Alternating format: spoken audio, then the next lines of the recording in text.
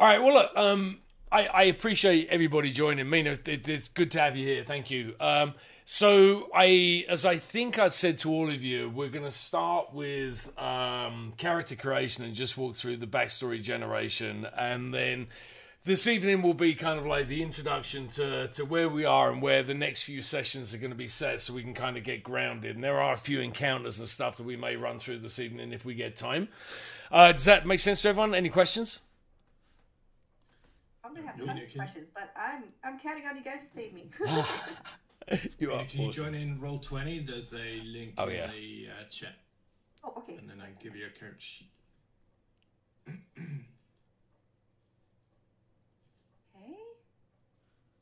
And boop.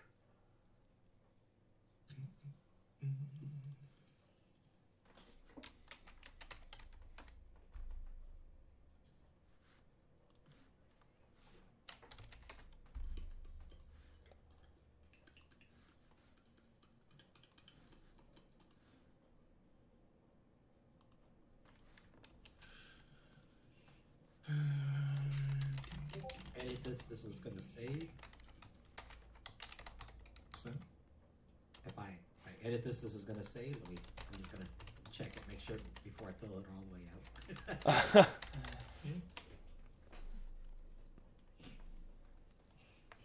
Such face. All right, nice. There you go, Mina.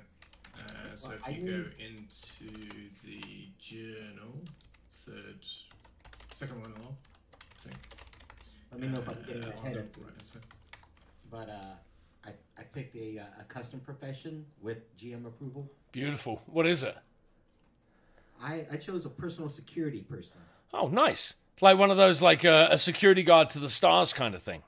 Yeah, kind of like that, but he was for some kind of unknown rich guy who died. You know, sucks to be him. Unknown rich guy. Is this like an Elon Musk type that just suddenly copped it in the virus? Is that what you mean? I just imagine there's like a lot of people that are in that like 100 million sort of range that are like Wall Street execs that, you know, nobody knows who they are, but they exist. So he was like a personal security guy, just someone not famous but very rich. Did anyone ever read the book? I won't drag us down rabbit holes, but did anyone ever read the book of the movie or the original book World War Z? No, but I heard it's way better than the movie. The book is amazing, right? The movie was very mediocre, but the book is just a series of vignettes, right? So I don't know if you even visit the same character twice. It just tells the story of what's going on from all these different perspectives. And one of them is that, right? There's a security guard that's hired to protect someone. The way he describes it sounds like it's Bill Maher, right? It's a liberal comedian that has a specialized show. But it's just this fascinating little vignette about the guy who finally says, oh, fuck the celebrity, I'm just going to try and survive, and heads off into the zombie apocalypse. Great book, highly recommended. Yeah, I heard it's way better than the movie. Yeah. Yeah, no, I would have failed that test by watching the movie instead of reading the book. All right, we good to go? Is Mina in? There she is. All right, beautiful. Well, look, I think that we've already kind of jumped through this, but, you know, I am trying to test all the different parts of the rules out, right? So I'd wanted to go through backstory generation. I know I'd asked a series of questions already, so if you guys already have the character built, as I think some of you have, no need to run through this, right? But I am going to walk through the steps just to make sure they kind of make sense to everyone as we're going through it. And then it really is up to you guys what you tell each other about your characters, right? We'll talk about where we're going to start, what the campaign is going to look like once we've gone through character creation. But as we're going through the different steps, if you feel like telling the other people, like if you're going to be playing a vivacious, gregarious character that would really tell anyone that was listening about their, where they grew up and all that kind of stuff, feel free to share that with the group, or feel free to keep it yourself so we can build plots around it later. Make sense? Mm-hmm. All right, beautiful. Let me just make sure. All right, perfect. Just wanted to make sure I was streaming.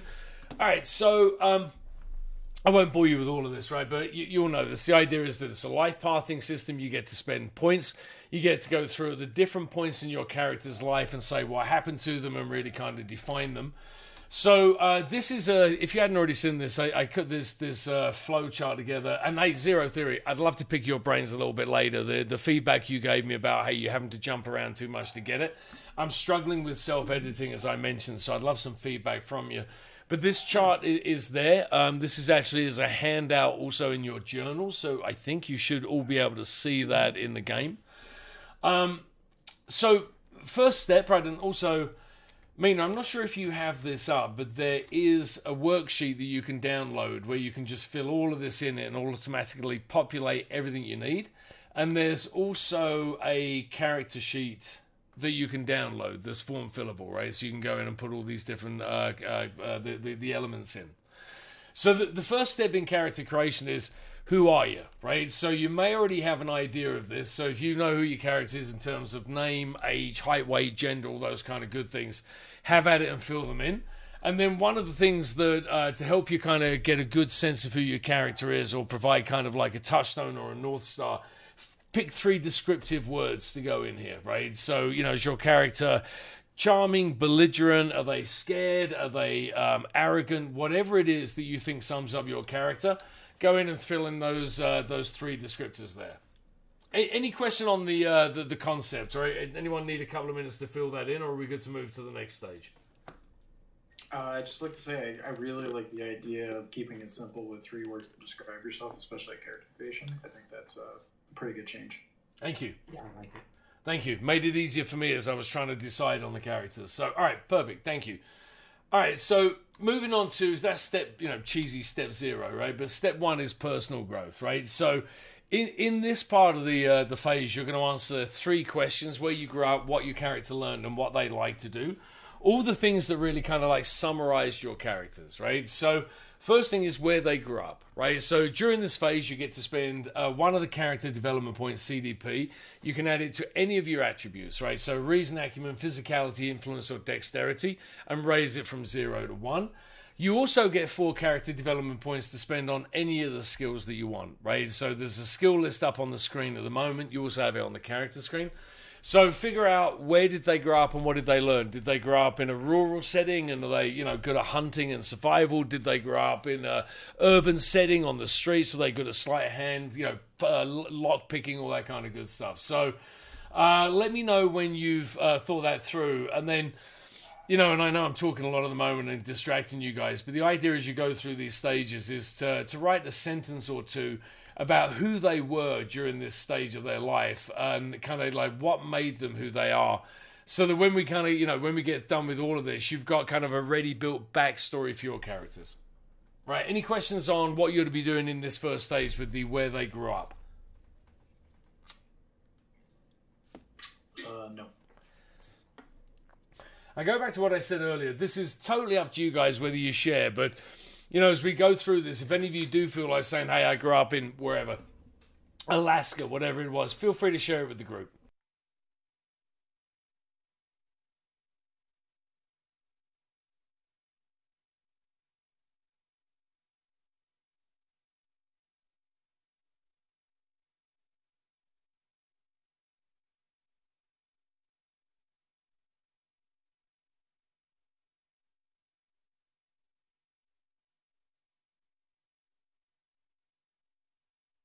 It was Oregon. Let me pull up a map and show it to you. Oh, in fact, Mina, it should be, if you're looking in Roll20, it's the home screen should be there, and it's a pretty cheesy map of Astoria, but it kind of shows a little cartoon version of it. Okay. In Roll20? Yeah, that's in Roll20, and then I'm just about to put excuse me, I have it up on the screen for Twitch, but let me put that into Discord so you can see it. That's a Google map. So that's Astoria, Oregon, right? It's just on the border of kind of Washington and Oregon.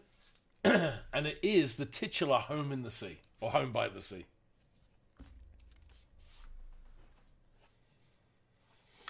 All right, so the second part of personal growth is what you learned, right? So this could be, you may have grown up on the streets, you could have been a little pickpocket, you could have gone to an Ivy League school. But this is really whatever you learned, right? So at this stage, you get to add another character development point to any of your attributes, and you also get to spend 2 more character points on your skills and kind of, who you grew up to be, or what you learned during that phase, I should say. And as with the other phases, if it's helpful for you to do this on the fly, kind of like building your character, write down a line or 2 about where they grew up and anything that may have made this, anything notable about their histories.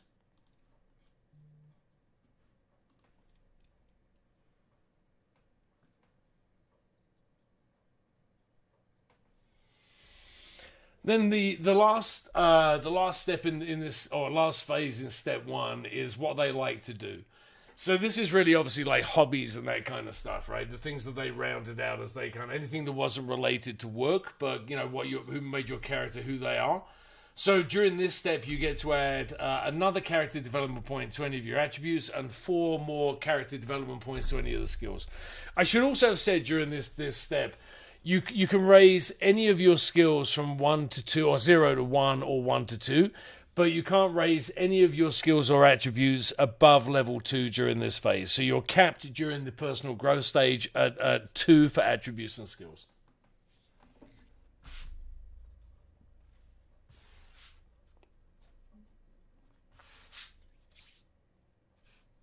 Is the list, that skill list, all of them, or is there some missing? No, that's all of the skills in the game. Originally, I'd created different lists for the different steps, but it just didn't make any sense. As I started, working through it, it really made sense that anybody could do any part of it,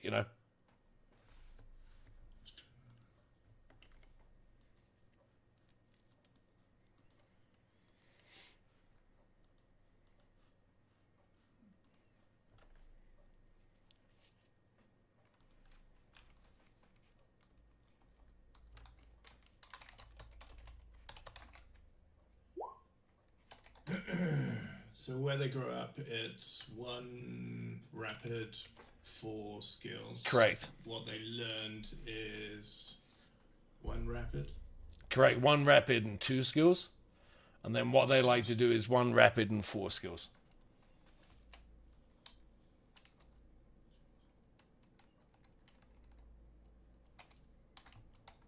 Oops.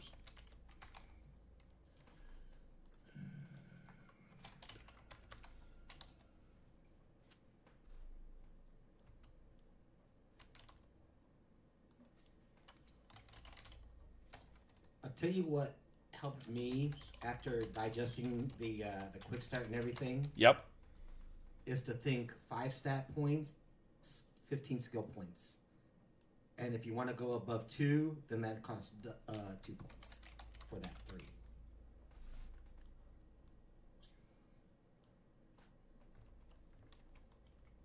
3. Wait, so there's diminishing returns on the stat points now?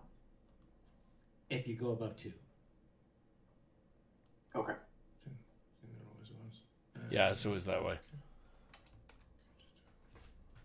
So what they like to do is 1 rapid, 4 more.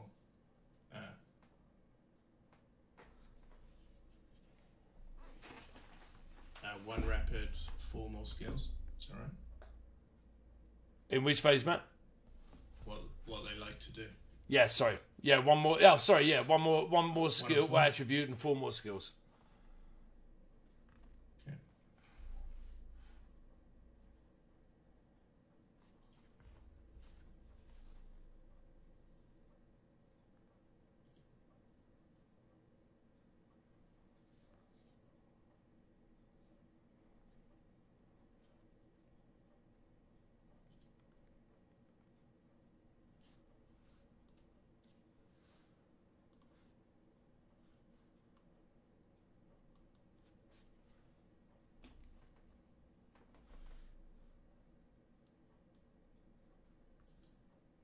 Does that make sense to everyone? Any questions on step 1 or stage 1? Does anyone need any extra time on this? No, I'm just trying to go back through where I typed the description or the answers to the questions so I can copy and paste it. So I can type it. And hey, I mean, I'm not sure if you've seen this. I'm not sure if you hear when Matt was saying about this, but if you go into Roll20 and look in your journal, he's created a character sheet for you. Yeah, I'm trying to type some stuff in it now. I just not Beautiful. quite sure what to put in it. Hey, Norris, if you need any help going through this, because I think you're the only one that may not have done this previously, so if you need us to answer any questions, that's what this session's all about. Okay.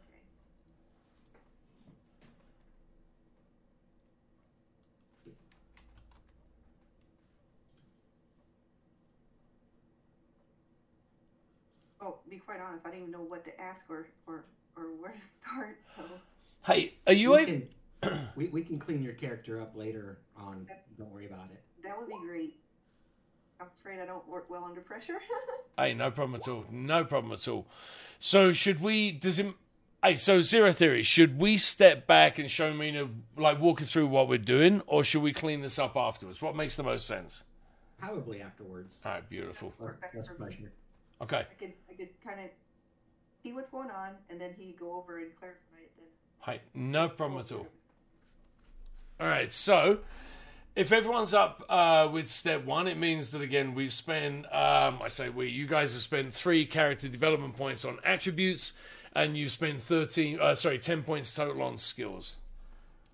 All right, so moving to the next step, which is professional growth. So during this phase, you get to spend 2 more character development points on any attributes, and you get 5 points to spend on skills. You can raise them from 2 to 3 at this point, but they cost 2 character development points instead of 1, right? So if you wanted to take a skill from 1 to 2, it costs you 1 point. If you want to take it from 2 to 3, it costs you 2 points. That makes sense? Yes. Beautiful. Zero Theory mentioned this when he came in, but, if anyone wants any suggestions or any kind of primers, then there's some professions and vocational skills, right? So these really are just thematic, right? So if you're an outdoors man, it kind of groups in some of the outdoor skills. This really is very optional, right? And so this was just there to put some kind of format to it. But I love the fact that Zero came to this and said that he's going to be a professional bodyguard. So I really like the fact that someone's going custom with this. So Matt, Mina, John, and I want to call you Zero, but Gary, are you all good on the profession stage? And anyone got any questions on this? Yeah, I'm good. I am also doing a custom. I'm going to be a fisherman. Oh, nice. I like that. That ties it. Beautiful. All right, beautiful. All right, so again, I'm not expecting you to do this, but as with the other stages, it's recommended that you write down a couple of sentences that summarize, any highlights or lowlights to do with your skills or to do with your backstory, your profession, I should say. Wow. All right, so the next step is secondary stats, right? So if you're using the spreadsheet, you don't need to do any calculation here, right? This part of, I'm not sure if you guys are looking at the Twitch, but in the spreadsheet there is an area that does all this calculation for you, and also on the character sheet, it kind of explains what the formulas are, right? Like wound points is 10 plus your physicality and your dexterity A mods. So, any questions on your secondary stats or anything that we need to discuss here before moving on?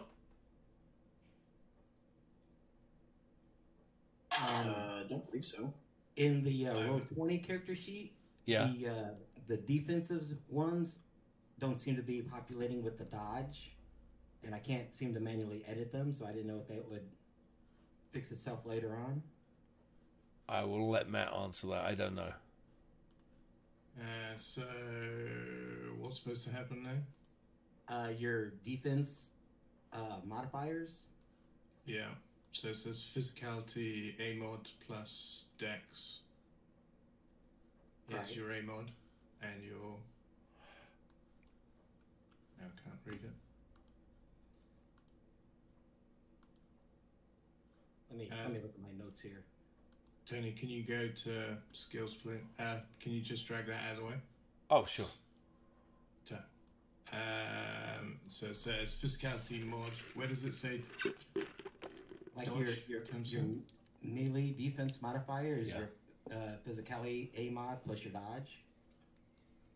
Where And does your it say range don't? is your dex A mod plus dodge. Where does it say don't? Oh, that's in the quick start rules. Ah, shit. All right, I got to go through and fix that. Thank you, Zero. Sorry, Matt. Okay.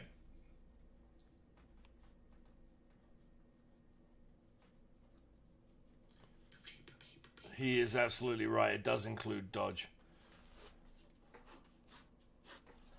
Trust me, I went through that. Thank you for pointing that one out. All right, Matt, we'll come back to that. Sorry, there's obviously a discrepancy between what I've given you to code and also what I've written up here. So thank you for spotting that, Gary. Appreciate it.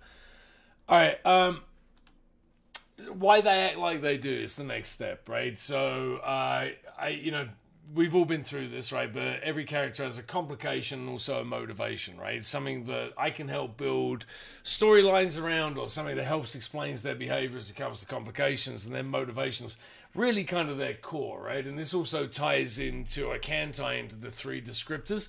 Just this idea that, everyone's trying to really on a base level do something, right? Whether it's like find safety or just stay alive, whether they're trying to take advantage of other people to get further, whatever it is, everyone has one of these complications and motivations.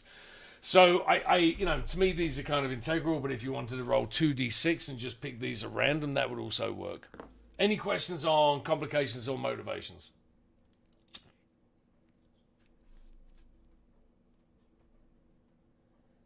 No, I think I picked my 2. Nice. All right, beautiful. Moving on. All right, so, everyone, given the nature of the campaign and the way it's going to start out, this might be less relevant, but everyone gets to pick 2 weapons. Excuse me. Everyone gets to pick 2 weapons to start with, right? So you can pick a primary and a secondary weapon. If those weapons require ammunition, you get to roll 1d6 on that. And something that Matt and I have been talking about, whether or not that really makes sense.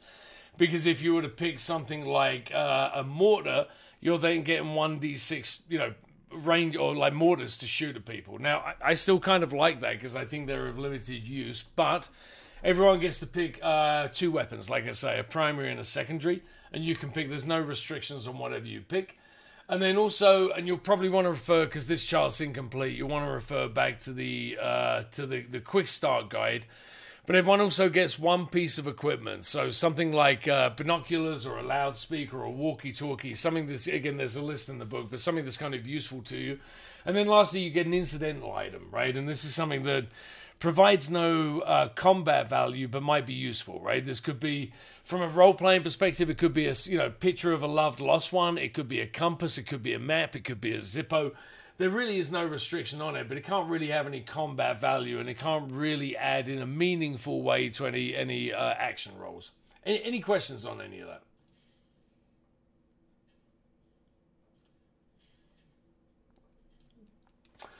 All right, perfect. So additionally, you got characters always start out with a survival kit, which is like basically a tent and a tent and a sleeping bag and 2 days of supplies. But this campaign is going to start out a little bit differently. You're all going to be you're going to be living somewhere, right? And so you won't have any of that stuff to record on your sheet. So just make a note of your primary weapon, your secondary weapon, and then any equipment that you take. Can you guys still hear me okay? Yep. Okay. And then lastly, any final flavor, right? So that was the entirety of Backstory Generation, right? So this is just a chance to look over the character sheet, make sure that you're happy with the skills. Is there anything you want to change at the last minute? Is there anything that doesn't make sense? Make sure that the 3 descriptive words you pick still make sense to you based on the character that you've created along the way. And other than that, we're done. That makes sense to everyone? Any questions on the character creation portion of the test, or any kind of feedback, anything anyone's got about anything there? I'm trying to remember when you said for ammo it was how much? 1d6. 1d6, okay. For gun? Yeah, for anything. Literally anything you pick, you get Literally a 1d6. Okay.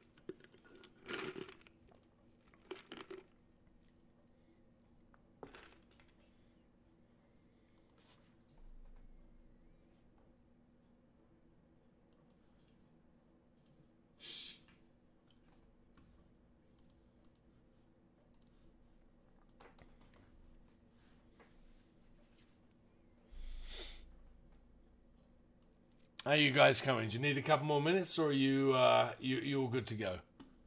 I need a few more here. Right. You said 2 weapons, right? Correct. Yeah. Right, take your time. Enjoy the luxurious picking of items. So 2 weapons, and then what about the equipment again? 1 piece of equipment from the equipment chart, and then 1 incidental item. So 1 item that has some value, like a toolkit or a walkie-talkie or something like that, and then just the flavor item. All right. I noticed in the spreadsheet that I downloaded, I know you have a drop-down menu for height. Yep. When I have downloaded, now granted, I'm using like LibreOffice. It doesn't give me the drop-down menu, and I don't think it's letting me type anything. Yeah, it's giving me invalid value when I type it. Not that it really matters. It's flavor. How are you trying to do it again? From the Google Drive, I saved the document, and I'm trying to type into it, and it doesn't give me an option for a drop-downer. Yeah, it might be better to open it in your browser. That seems to handle form fillable PDFs better. Oh, no, I'm using the spreadsheet. Oh, okay, yeah, never mind. The character sheets will now take into account the dodge. Tone, what's the end result? How many rapid and how many skills should you have at the end? In total, it is... Hold on a second, let me just pull it up. I think it's 20 in total. Yep, it's 20 in total. It's 5 of those go to your attributes, and then the other 15 go to skills. Okay, so we're going to get 1 more.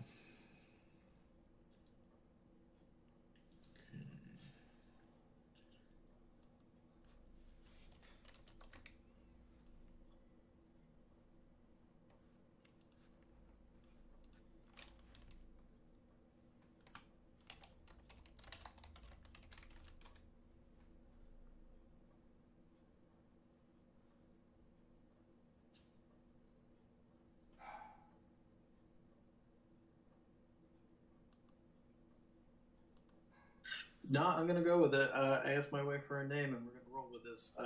Apparently, my character's name is going to be Sven, which I guess would make sense because, Washington's close to Alaska, which is close to Russia. Sure. Yeah, that's not a stretch. No, I totally get how you got there with that one. It wouldn't have been easier for him to have Swedish parents and just be called Sven because of that, right? No, I love to make things difficult. Yeah. That's my MO as an IRL person. Let's find an easy problem to solve, and I'm going to shit out of it. Relatable. As it should be.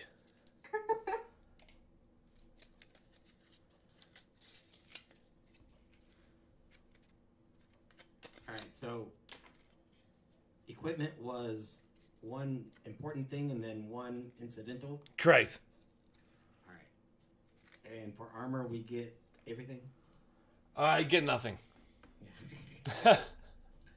Oh, and actually, everyone that wants one gets a basic angler's kit, or maybe it was called, I can't remember what I called it in the most recent version of the rules. Either basic angler's or fishing kit, one of the 2.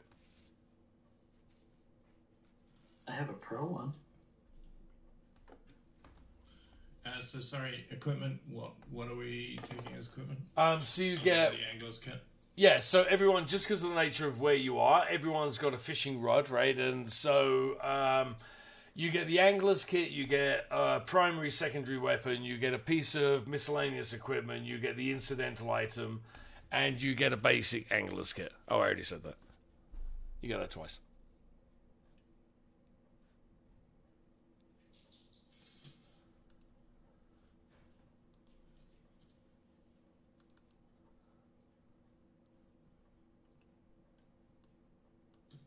Is there a list somewhere of the equipment? Yeah, it's in the quick start. Do you need me to bring it up on the screen? Page 35 of it. 34, 35. Tony, is the PDF done in a really high resolution or something? Because, man, it clugs. Yeah.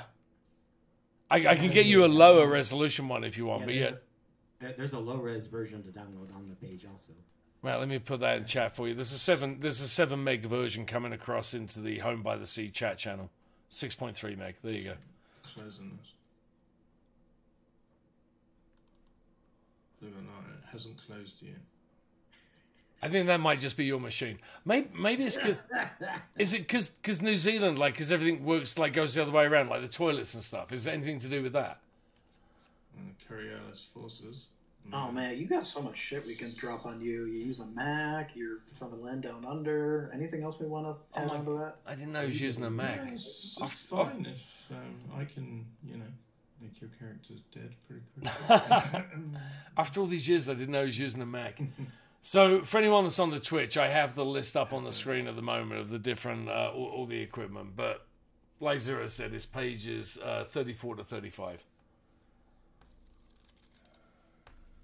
So, I have a question, but it's more, I guess, from the campaign. Yeah. Well, I guess it's not really going to matter because I can throw that on the character sheet. You kind of don't really care about it in the spreadsheet. So, I guess I'm going to hold off. So you're not even going to tell us what you were referencing then, is that right? Well, it is related to the character and some of the backstory leading in, so I guess not. Okay.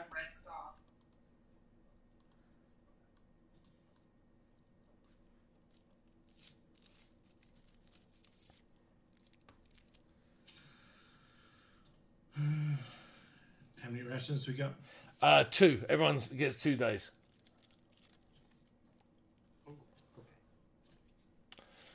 But that ties into something I was saying, Matt, and I think you were fixing the character sheet. Food's not, and we'll talk about, we'll get you oriented in a second, but food's not really an issue for you guys where you are at the moment. I mean, I'm showing it on the Twitch, like the map of Astoria.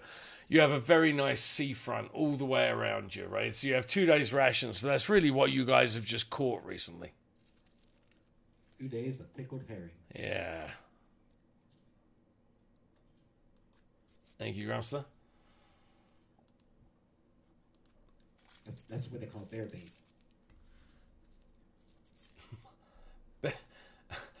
Okay, bear bait.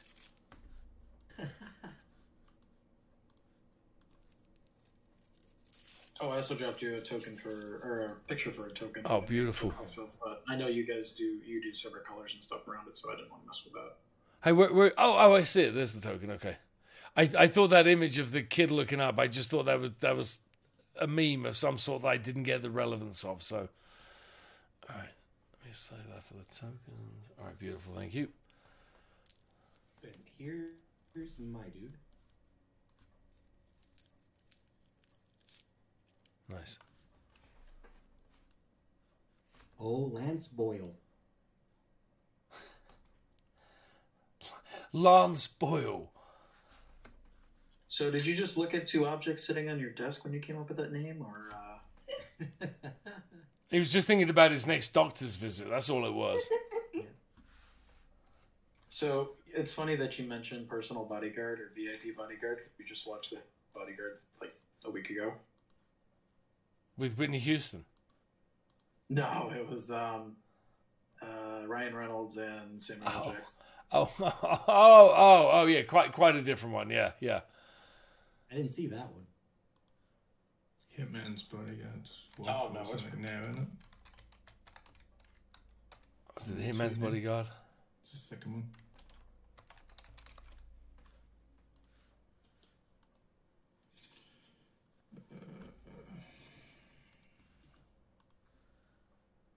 Yeah, I wanted somebody with like a gun skill, and I didn't really want law enforcement or military. So I thought, well, you know what, personal bodyguard.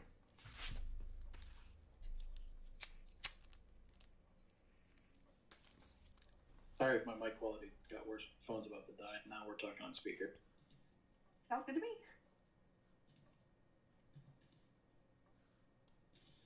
That was like a very sad status report from some kind of space station that was crumbling to Earth, the way that you made that comment there, John. Roger, Houston, over. Do you want to create a token out of that? Yep. Done. However you want.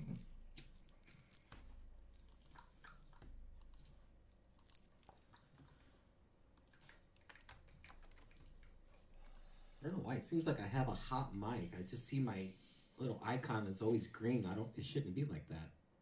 So there's no feedback coming through, right? No, we're not hearing anything. Well, I'm not hearing anything weird. Okay. Discord's really good at getting rid of back noise, though. Yeah.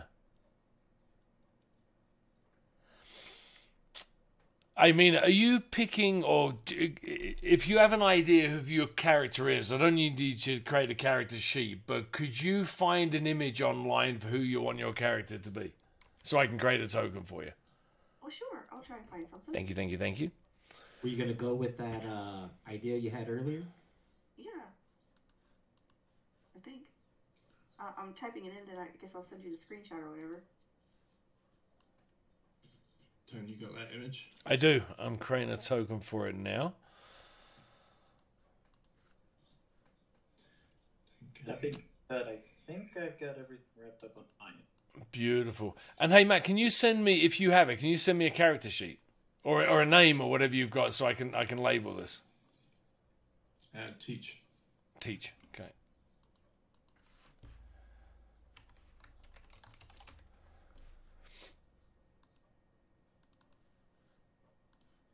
Hey, Zero, what's your guy's name? It was Lance Boyle? Yep. Lance Boyle. B-O-Y-L-E or B-O-I-L-E? B-O-I-L. B-O-Y-L-E. Okay, beautiful. My character's name is Maria. Maria. There's something about Maria. Yeah.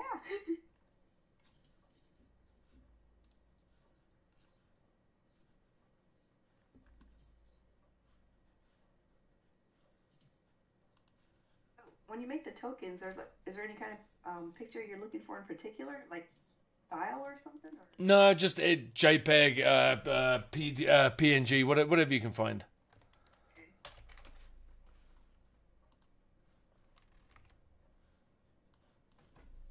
I tried making one with AI art. I'll show you the results. It's pretty cool, but it doesn't fit the theme. Yeah.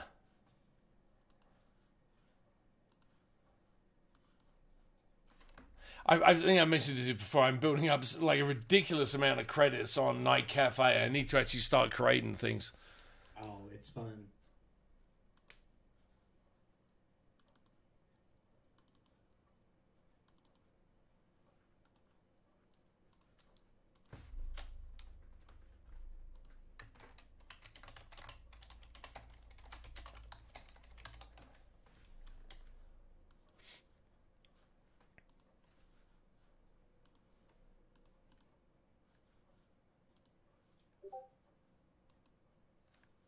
Should have went with that one. That's much scarier. That feels like that may be more of a Sandman character rather than a Distemper character. It looks like a badass character, but just not for this game. I agree completely.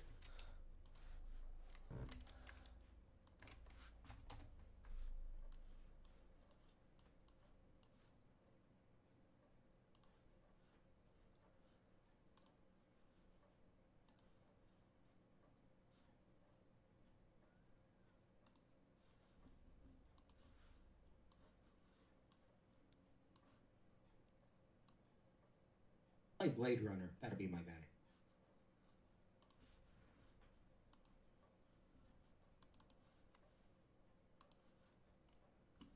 I keep telling myself I'm going to watch the new one, and I still haven't yet.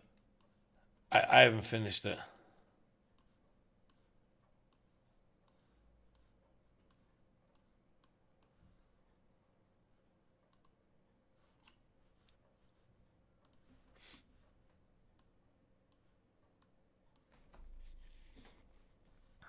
All right, you guys still finishing up? I am ready. All right, beautiful. Did you upload the tokens? I did. And I actually put them, if you look on the first map, the dock, you should see them at the bottom. Okay.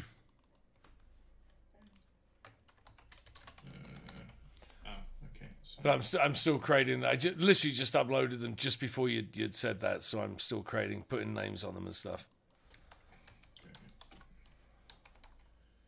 We're not going to have any active. Do we have character sheets for them as well? Did you guys create your character sheets as you went? Oh, this is beautiful. Don't know. I created a character sheet for everyone. Yeah, no, it looks like everyone was doing it. This is great.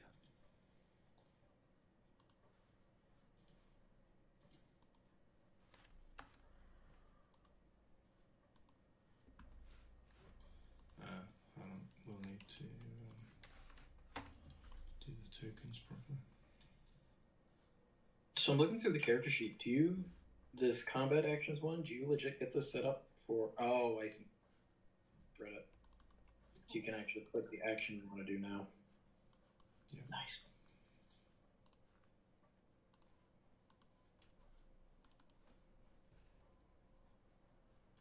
Let's get this a little bit shorter. Yeah, I'm just finishing with Sven now.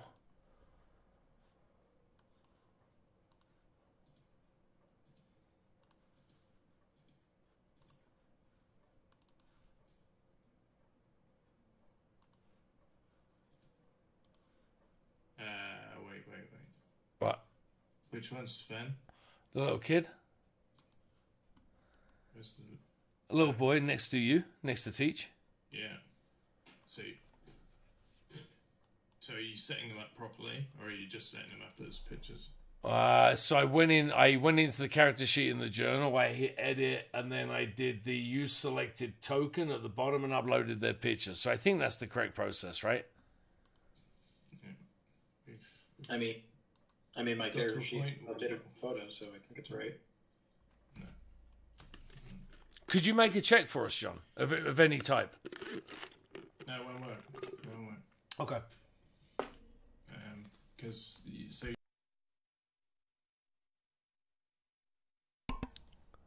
All right.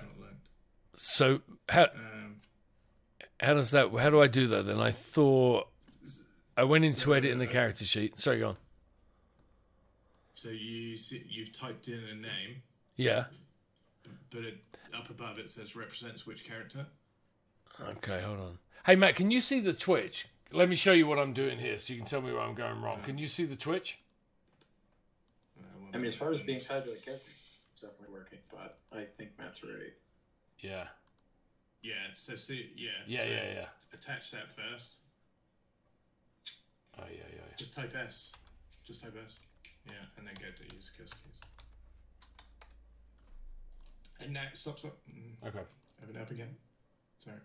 See over on the right hand side. Green is wounds. Okay. Resilience for blue. Breakpoint for red.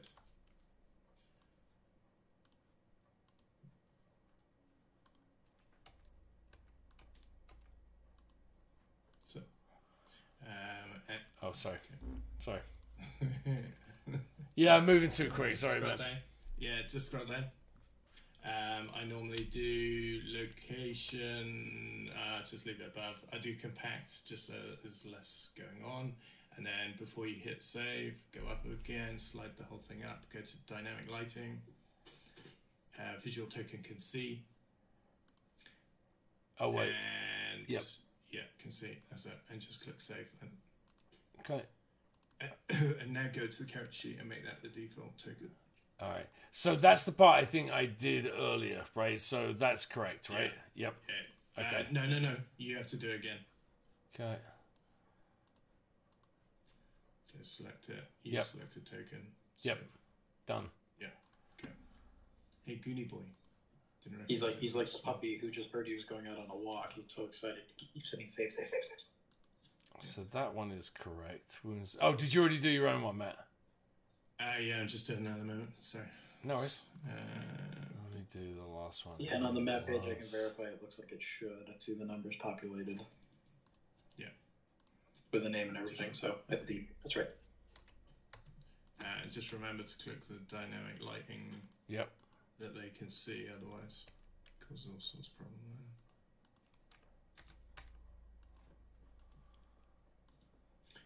Is there one more that isn't done? Because I can probably do that. I don't know. I don't think we have a character sheet or a token yet for Mina, so I don't think there's anything to do. I'm sorry. Hey, take your time. No one's hassling you. So I just don't think we have anything to add there. Hey, so Sven, can you now try your character and see if you can roll a token or see if you can make some kind of roll? I won't be able to, but you will now. Go. Try now. Okay, yeah, I tried doing it on that page and that didn't work. So perception. On token page.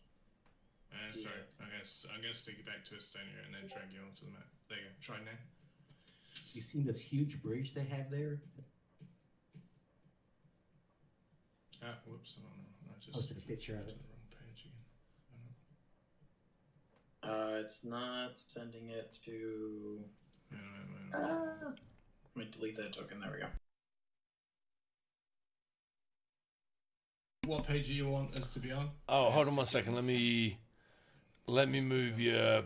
Just for the sake of a test, let me move you onto this page. So, John, if you can do your bottom left there, you'll see Sven.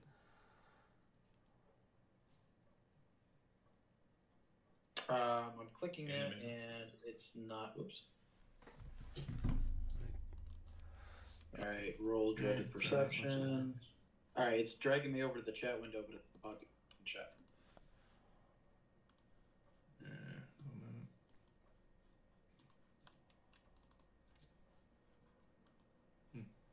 And I do not see GM only checked, so that's not the problem. Didn't work for me. 1 moment. Just restarting the thingy bubsies.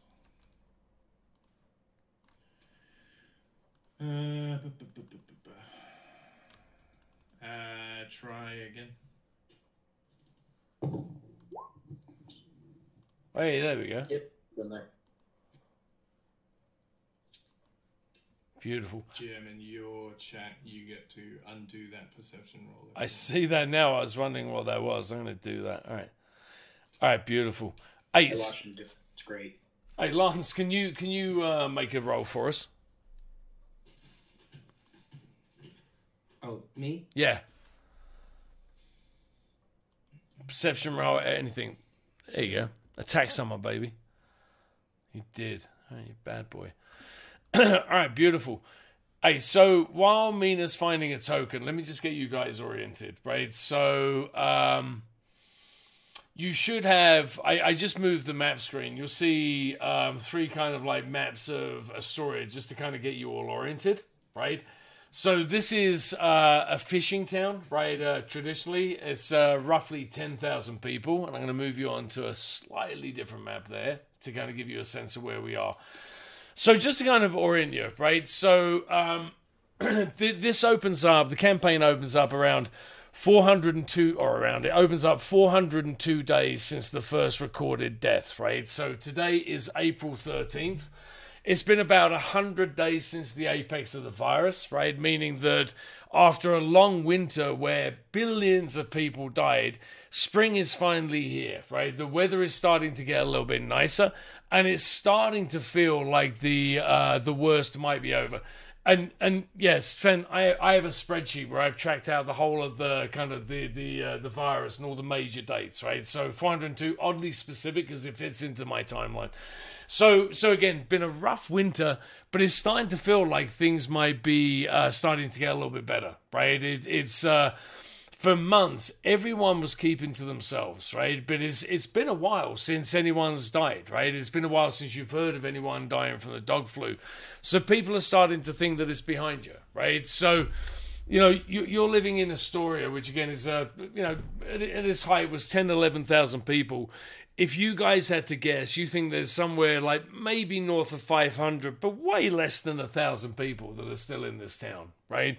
It's, you know, you can't really guess as to the proportion of men and women, but it feels like you're seeing more and more people, right? There are a lot of people that were hunkered down.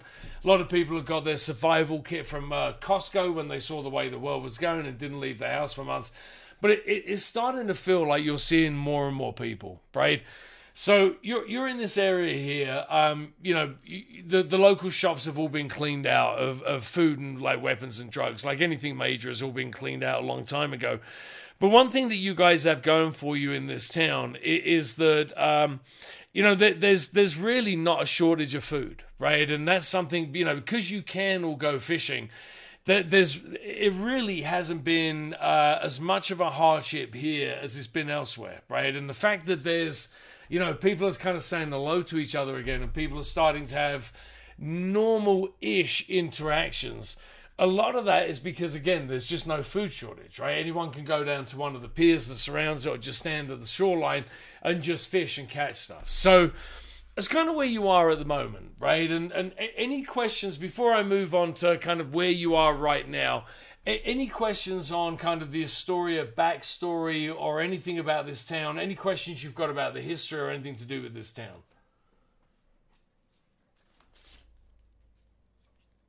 So there's nothing really specific that happened here. We're just the victims of the death, and that's about it. Yeah, 100%. Yeah, there was nothing terrible, like beyond the fact that everyone died, but there was nothing out of the ordinary. Just like in a lot of places, the sickness came in and left with a lot of souls, right? And beyond that, you've all been kind of picking up the pieces.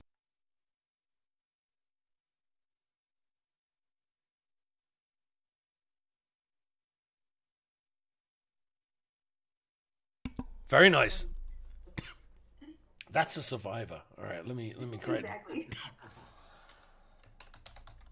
All right, is it Maria or Mariah? Hold on, let me just look it up. Oh. Maria with that. Maria. Okay, perfect. All right. While I create this token, any questions on anything I said there? On anything to do with the town? Before I get into more specifics, anything to do with the town or the backstory or anything about anything? You said there's about 500 people left in town? Yeah, from what you've seen.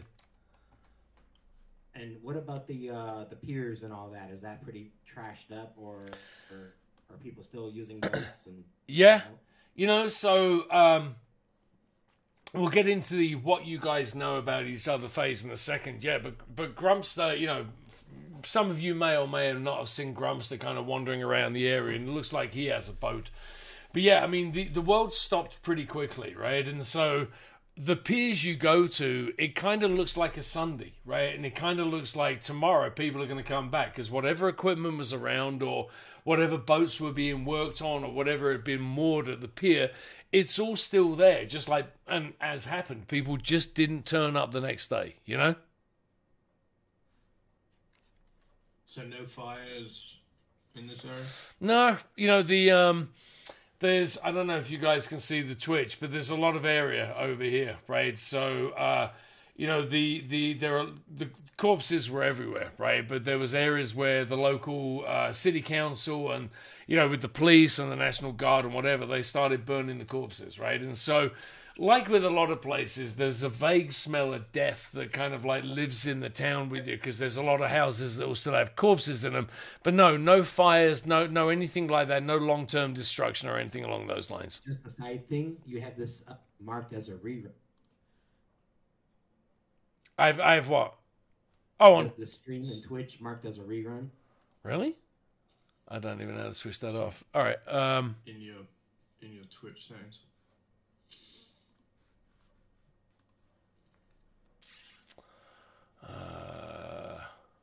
I've got no idea where to get that from here. All right, does that make a difference? Like, does that mean people are not... I actually don't know that I care that much. But does that mean people are not going to be tuning in? People tend to tune in less. Got it. Okay. All right, I will figure that out afterwards, but thank you very much. I know how to fix that on the fly. Let me just... Thank you, that would be awesome. Any gangs? No, right? And people are starting to come out more, right? But no, you haven't seen any gangs. And so far, there's no one there's no overt struggles for leadership, right? But you have noticed that more and more there are kind of gangs that are not gangs, sorry, there are kind of groups that are starting to form, right? So you're starting to see the same people over and over kind of like wandering around together and kind of like going fishing. So no gangs and no obvious hierarchy and no one trying to force their will onto anyone else, but it feels like that's just a matter of time, to be honest, Great, so we're all back in high school. Pretty much.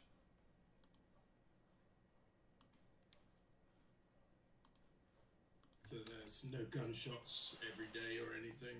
It's just quiet and Yeah, you know, you hear gunshots in the distance every now and then, but it sounds more like hunting than anything else, right? It doesn't really feel like it's kind of all that overly sinister. It's not followed by screams. It doesn't feel like there's anything too weird, right? And so there's, excuse me, there's no actual law enforcement left in town as far as you can see, but there's a guy that, and we'll get to how you guys are in the town and what you know about each other and so on. But there is a guy there that you all know used to be a judge, right? And he was either in like Arkansas or Kentucky or maybe Texas or somewhere. So no, we've had enough of judges. We know how they're like it. Oh, don't we all, mate? Don't we all? But this guy, every now and then, you'll see him, right? And he's kind of like got an air of almost like authority around him. But so far, no one's really saying anything to anyone else about they're in charge. You're just starting to pick this stuff up. So if that's the case, are we walking around with guns or not? I assume we're not. Oh, yeah. You know, you guys tell me. I mean, I don't think that it would be untoward to walk around with guns, but at the same time, like no one's being particularly threatening around here, right? So, not to say that you wouldn't have guns, but at the same time, you know, maybe you wouldn't have guns. I feel like if we're not really going through hardship, in my mind, Washington is one of those states that probably has some regulation. So I would think that people probably generally wouldn't, especially if we're not seeing gangs starting. But I don't think anybody would be upset seeing somebody carrying one. If that made sense. Yeah, I think that's very fair. I think that's a very succinct summary of it. I just think the always be. You may be fading out. You started like you started to say something, and then it dropped. What did you say? Okay, so it's not just me then. No. All right. I said the nature of my character. I think he would just always be armed when he's outside his. You dropped after when he's outside after he's something, right? But I think we got the gist of it, that he would be armed. I don't think anyone would stop you, right? I don't think and again, we'll figure this out, right? But you wouldn't be the only people that would be armed.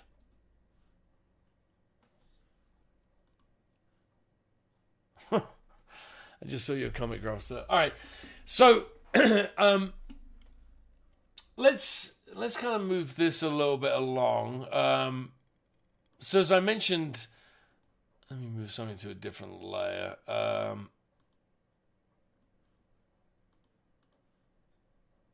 man, I suck at Roll20 sometimes, right? Excuse me.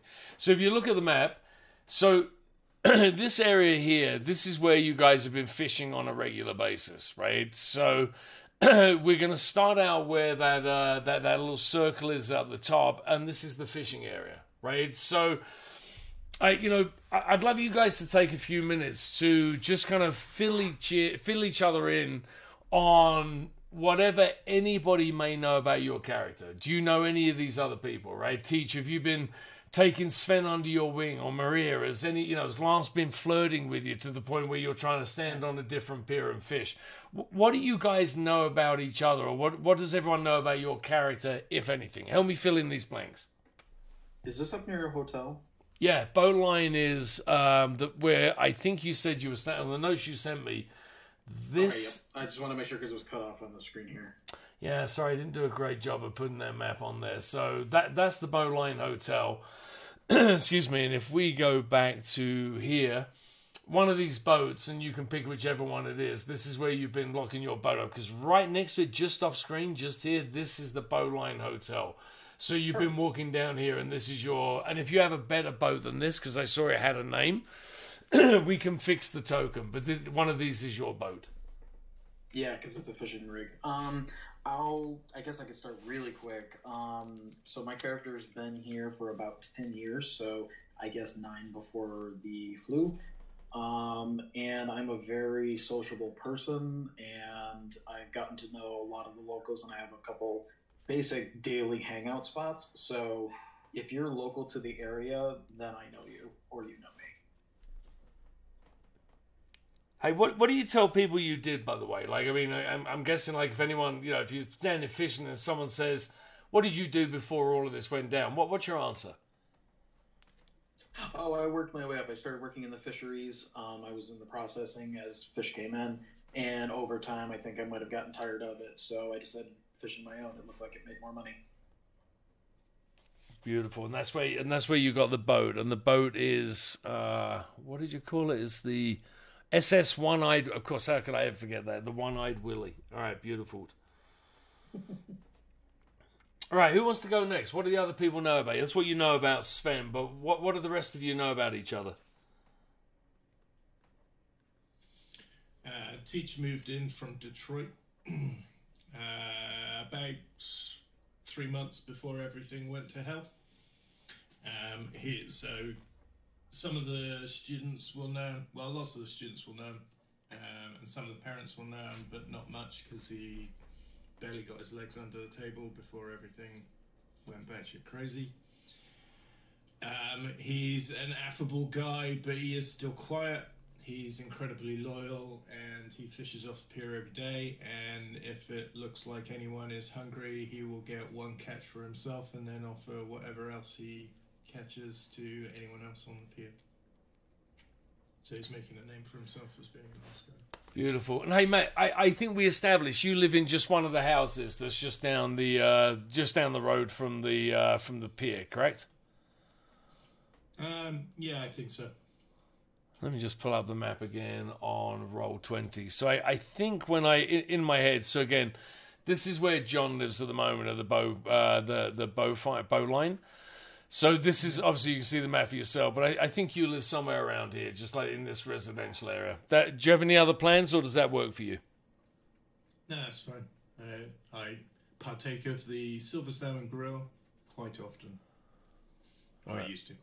Beautiful, beautiful. Thank you.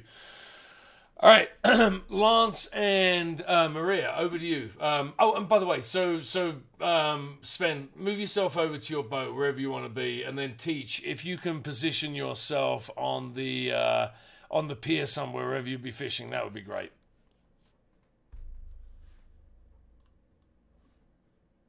And then finally, Lance, Boyle, and Maria. What does anyone know about either of you guys? All right, Lance, he's not too secretive. He doesn't volunteer a lot of information, but he doesn't, he doesn't hold back if you ask. He grew up in Oregon. Can you guys hear me all right? Yep, beautiful. All right. Yeah, he grew up, maybe not specifically in this town, but just in the Oregon area. He grew up there, but then, he moved out east to go see New York City and, to go to the big city, big life, and... But then once the shit hit, he came back here to look for his family and could not find them. But he is now living here. Back to his childhood roots. Who did he have, just out of interest, right? So when you say came back, like, was there mother, father, siblings? Was it just like his mom? Like, who came back? My mom, dad, and 2 sisters. Oh, wow. And have you... I find them. They're gone. I don't have no idea. Do you know if they're dead or are they just vanished? I have no idea. They're just missing. All right, perfect. Hey, Teach, same question to you. You came back for, did you say for your sister? No, I just transferred in from Detroit. All right, perfect. Just a different, just a change of scenery. All right. Lots of years. Well, no, I'd done maybe 5 to 10 years in Detroit. And decided to a bit of a slower life. All right, beautiful. 5 to 10 years. Would that be in a certain sized room? No, he's a teacher. Well, schools are kind of like prisons, I guess. All the kids have done the 5 to 10 years, which is the reason he's moved away. Get some quiet time. There's no reason you couldn't have been teaching in jail. I'm not saying you were. I'm just like going to John's question. When you say teach, I mean, it's a way of getting yourself, it's a way of really getting yourself on an early release there. Just saying. All right, beautiful. Thank you for that. All right, Maria, what have you got for us? Don't know what to say. Well, how did you end up in Astoria? Did you live here before the virus? Did you move back to try and find family? Like, how did you end up here? Like after the stuff hit the fan? Yeah. Or Yeah, or were you here before that? I probably stopped here before. I don't know. I know her. She had a bad past, but she knew some people. And she came here to hopefully get something that she needed, and that's the reason why she stopped here. Oh, I love it. All right, so. Yeah. All right, I think your mysterious character is going to be coming to the fore in later sessions. All right, beautiful. All right, so all right, let me put your name on as well. I haven't done that. I haven't set you up properly. So, all right, so a couple more questions. So for Lance and Maria, where are you fishing? Is that what you're down at the docks for, or are you there for a different reason? Yeah, why not? I can't see anything. Oh, you can't see the screen on row 20? Well, it's black. You might have been assigned to it. Well, that wouldn't change the whole screen, right? I mean, I'll sort it. You keep going. all right, beautiful. Lance, can you put? Are you on the? We got to go. Well, I've got my secret fishing spot, so I'm going to move over to the secret spot. It's right here. The secret fishing spot. Yeah, they really like hiding underneath the pier right here, so that's my secret spot. Beautiful. So we're going to do a couple of things, right? So, as I mentioned, I'm going to be checking out some different systems, right? So, one of the, it's obviously a survival game in many ways. Excuse me. So, one of the aspects of it is being able to secure food on a regular basis, right? So, days in the game are split into activity blocks, right? There's 2 activity blocks a day, so you could do a couple of things. So really, it's like a 4-hour block in the morning, kind of pre-lunch, where you guys are all standing on the pier and fishing. So can you all make a survival check to see how you do during the first few hours? And Grumpster, what are you doing, right? I see you by your boat, but tell me what it is that you're planning on doing. Are you taking the boat out, or are you coming back in it? What are you doing there? If it's the first survival block, chances are I'll probably be getting ready to take it out. All right, beautiful. Because I'm going to assume, well, I won't assume, I'll ask. I'm assuming the fishing community is still working. Is there just going to be, I'm not going to say I'm not the only fisherman that's still here. Is there like some of us that are still out and we kind of have a little quid pro quo going that we bring food in and we get some stuff for it? So yeah, right. So tell me a little bit about your boat. Like, how much do you think you'll be hauling in a day? And would you need to go out with someone, or is that like a one-man boat? Like fill in those gaps for me. I'm gonna envision something like Forrest Gump, just small enough that I was providing on my own and probably a little extra to swirl away. So I that's probably about the size I'd come up with. So I assume I could probably handle it myself if it was the second person. So on a normal or a good day, how much do you think you would be able to capture? Actually, let me quantify that, right? So if for a normal fishing check, let me put this into chat so you guys can see. I wish I knew. Well, and hey Matt, are you able to? Do you see that screenshot from Mina? That's super weird. I just refreshed it. It looks good. Oh, perfect. Good to know. Good to go. Perfect. Yeah, cool. All right. So, excuse me. For every activity block you spend fishing, you either make a hunting or a survival check, which a couple of you have done. And if you're successful, you get two rations, right? So the idea being, on a good day, if you're out fishing for 4 hours, you catch enough fish to feed you one person for 2 days. Does that logic kind of make sense? Mm-hmm. So Sven, going back to your boat, I think you're. I had a bad day. Oh, mate. Yeah, you might need to get some help. So you got nothing. Lance, you got another 2 days rations. Teach, you got 2 days of rations. Maria, are you going to be out fishing with us, or are you just kind of like sightseeing and seeing what's going on here? I'm hanging out on the docks and just watching everything. Okay. So that salty, fishy air, I don't blame you. Who doesn't want a bunch of that like in your nostrils, right? So, Sven, it's kind of getting close to lunch, right? A couple of you teach, you had a little bit of success, and Lance, you had some success over in your secret spot. Maria, you've just been wandering around. I'm actually going to pretend you're an artist, so you've had a sketch pad, and you've just been wandering around kind of drawing pictures of people.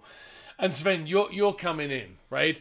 So you're a little bit frustrated because you spent the morning out there, and I don't know if the boat is too much for you to handle on your own or whether the fish just weren't biting. But it wasn't a good morning for you. But as you kind of pull back in, Teach, who I'm guessing you're both kind of amicable guys, so I'm guessing you two have seen each other before. Is that about right?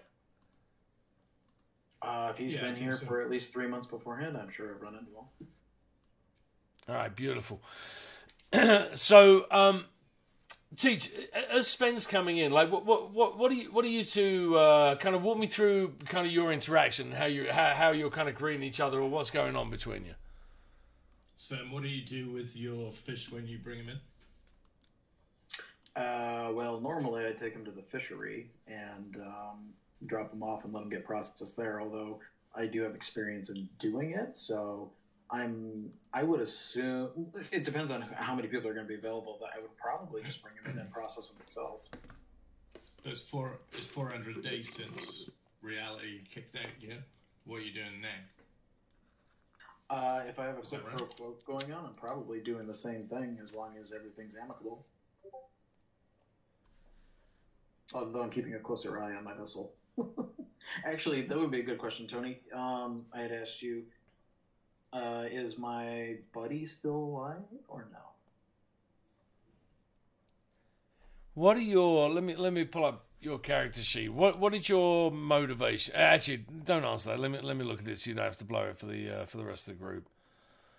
Well, the one would be not really... Well, actually, all three of them wouldn't really... Two of the people definitely wouldn't be a secret. I mentioned having a girlfriend for 2 years and then a best friend that, up to you, whether he worked at the fishery or was also a fisherman. Are either of them alive? No, neither of them made it through. Okay, then I'll say I'm just having a shit day and it's just not working out this morning. You don't know the secret spot. Apparently not. I've lost my touch over the last year. Teach lifts up a big one by the gills. Says, "No lucks again, Sven. Here you go, man." Grumble under my throat. My put a smile on that face.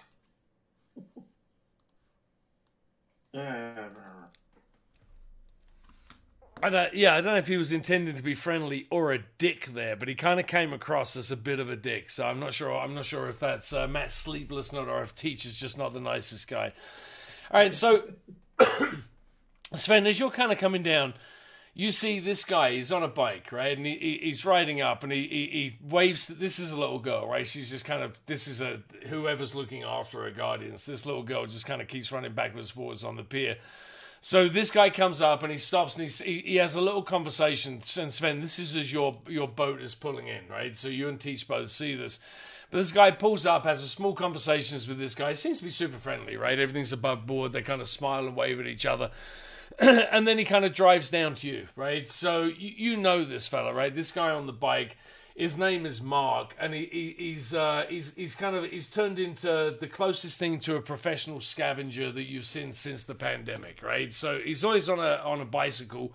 He seems to spend his day just riding around either, in the region or maybe a little bit further. And he always seems to have found something new, right? And so he kind of cycles up to you and he waves at you and says, "Hey, Sven, good morning." And he looks over at Teach.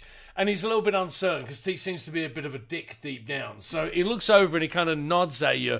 But he's a little bit more friendly to you, Sven. And he kind of says, "Hey, Sven, how's the fishing? You got anything you want to trade?" Ugh, not today. Today's not a good day. Oh, mate. I had a couple that were real close, but... he laughs at you and he says, "Oh, you're not going to tell me the story about the one that got away, are you?" And then he kind of says, he reaches into his jacket and he pulls out a handful of chocolate, like dime bars and like $1 million, whatever, right? Pulls out a bunch of things and he's kind of like, "These did not get away from me, Sven. I put my effort into this, and look, I was rewarded by fishing in a gas station somewhere. Got anything you want to trade for these?" And you're super excited, Sven, right? Like when you see chocolate bars, like, I mean, that's kind of a rarity 400 days in. So this is not a big deal, but this is you know, your stomach growls a little bit. Well, you know, isn't that the story of One-Eyed Willie, just the one that almost got away? Oh, how about this? I'll pay for a hamburger Tuesday. Give me one today. He laughs and he you know, he stops short of telling you to fuck off, but he calls you Popeye, right? He's a Wimpy, right? It's kind of like, yeah, okay, Wimpy, that sounds like an absolutely delightful deal. So, you know, realizing that it doesn't seem like you have anything to offer or anything in exchange, he looks over at you, Teach, and says, "Hey, what about you, big man? Do you want any of this?" And he's got the chocolate bars held up for you. So, I'm just confused how I'm an asshole and this guy is an asshole to Sven. And I've offered fish to Sven because he didn't catch anything, and I'm the a-hole. I'll swap. I'll happily swap out both my fish for, well, actually my 2 days fish for a few of those chucky bars. Yeah, he kind of gives you a less than ideal look, right? He's kind of like, yeah, you know, come on, this is good prime chocolate here. This isn't even past the sell by date yet, and you're offering me stinky fish from the sea. You got nothing else? No, just goodwill. You know, you know, going back to, he points over his shoulder at Wimpy and says, "Given you're just fishing in other people's houses, you know, I mean, that's." Oh mate, he does like pearl necklace time. Like he puts his hands up, like it looks like you may have just offended Mark, right? Like he takes great pride in the fact that he's only been scavenging from the highest quality commercial operations, right? He's not breaking into people's houses, so he's a little bit offended by how you just regarded him there. That's fair. As far as teachers concerned, that's just stealing basically anyway. Oh dear, yeah, you're certainly getting around this kind of like this not the nicest guy image, Matt. I don't know how you're doing it. All right, so he says to you, "Well, look, how about this? How about you give me the 2 you got today, and then you give me another 2 later in this week for one of these chocolate bars." How does that sound? Sure. You up for it? Does that sound like a reason? You come around Thursday, and I'll give you Thursday's catch as well. You know, so so Matt, let me ask you. You are a generally affable guy, right? Yep. All right, beautiful. So he smiles and he says, like, "Hey, you got a deal." So there's 3 chocolate bars. Which one of those do you want? He offers you. You don't have to name it, but he offers you. You can take your pick of any of the 3 of them. Was there one that Sven looked at particularly nicely? His eyes light up. Sven, that's over to you, mate. Did he have a chocolate bar that really made your knees go a little bit weak? I'm trying to remember what you said. If it was $100,000, I mean, I'm a sucker for Goonie. I don't think I saw it anyway, so I'll just pick the closest one, and then I'll throw it over to Sven and say,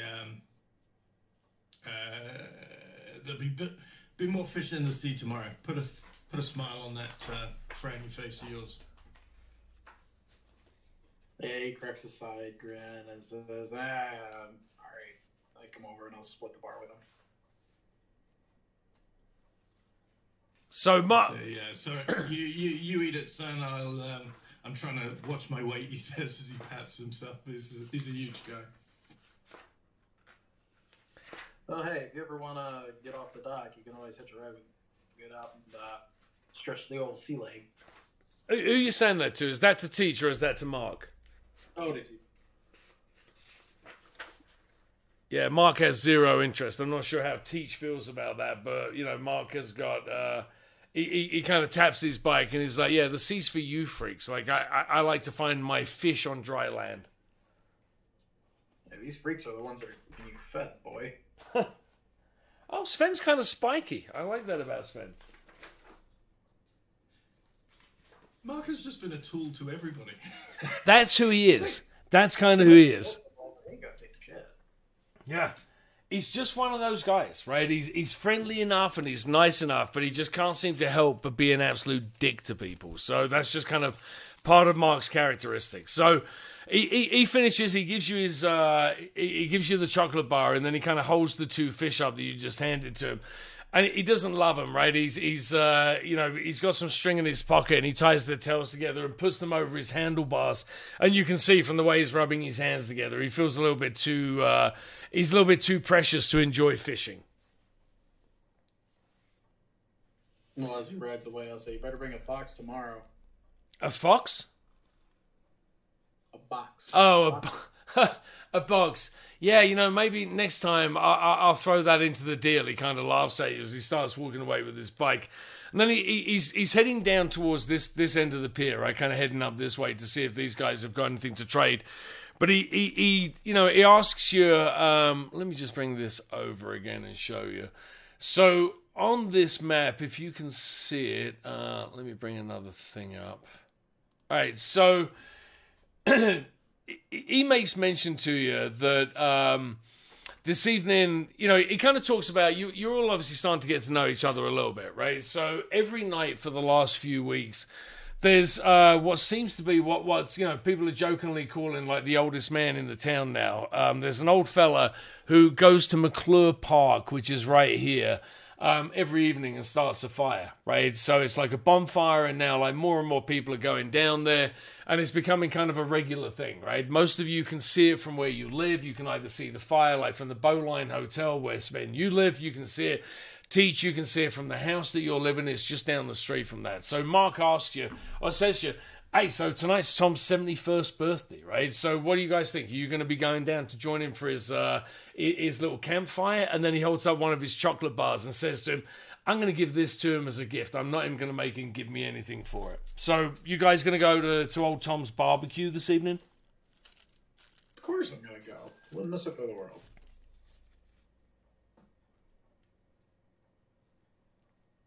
Teach, are you ignoring him?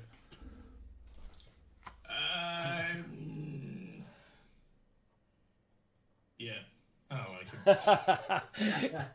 him. Teacher's gone back to fishing. All right, so... I'm just going to go back to fishing. Pretend I didn't hear it. Yeah, Mark starts to amble off, right? So, Lance, did you... Remind me, you did catch a fish, so you were able to catch a fish over this side. All right, so end of the first activity block, right? And again, Maria's just been wandering up and down and kind of, taking sketches or making sketches. Sven didn't catch anything, right? So there seems to be, you consider it maybe breaking and going for lunch, or maybe going to stretch your legs because it feels like you kind of, you've had a good morning, or in the case of Sven, you've had buckle. And then you start to hear something, right? And it sounds like the noise of commotion, right? So just over here where you see these two guys, excuse me, they seem to be jostling each other, right? This is kind of pole position over here. And these two are kind of getting from what seems to be, almost like ragging each other, and it's turning kind of antagonistic and their voices are raising. So it's getting the attention of everyone on the pier, right? So Maria, I mean, you can hear it because you're kind of closest, and then Lance, you're coming towards them, but you can hear it. But how are you guys reacting to it? If you're reacting to it, right? Are you reacting to it? You're just going about your day. What is this? What is this kind of little confrontation or argument? What's it doing for your psyches? Say, hey, keep it down. You're going to scare away all the fish. There's enough room here on the pier for everyone. So this guy, Gordon Bennett, turns around and he's not exactly rude to you, right? But he's obviously frustrated.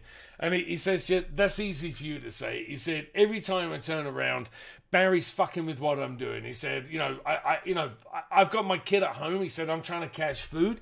Barry's just a single guy anymore, right? And Barry, rankles to this and obviously doesn't like the fact that, this is turning into a drag Barry session, and Barry's kind of like, hey man, like leave my family out of it, right? Everyone lost people in the pandemic.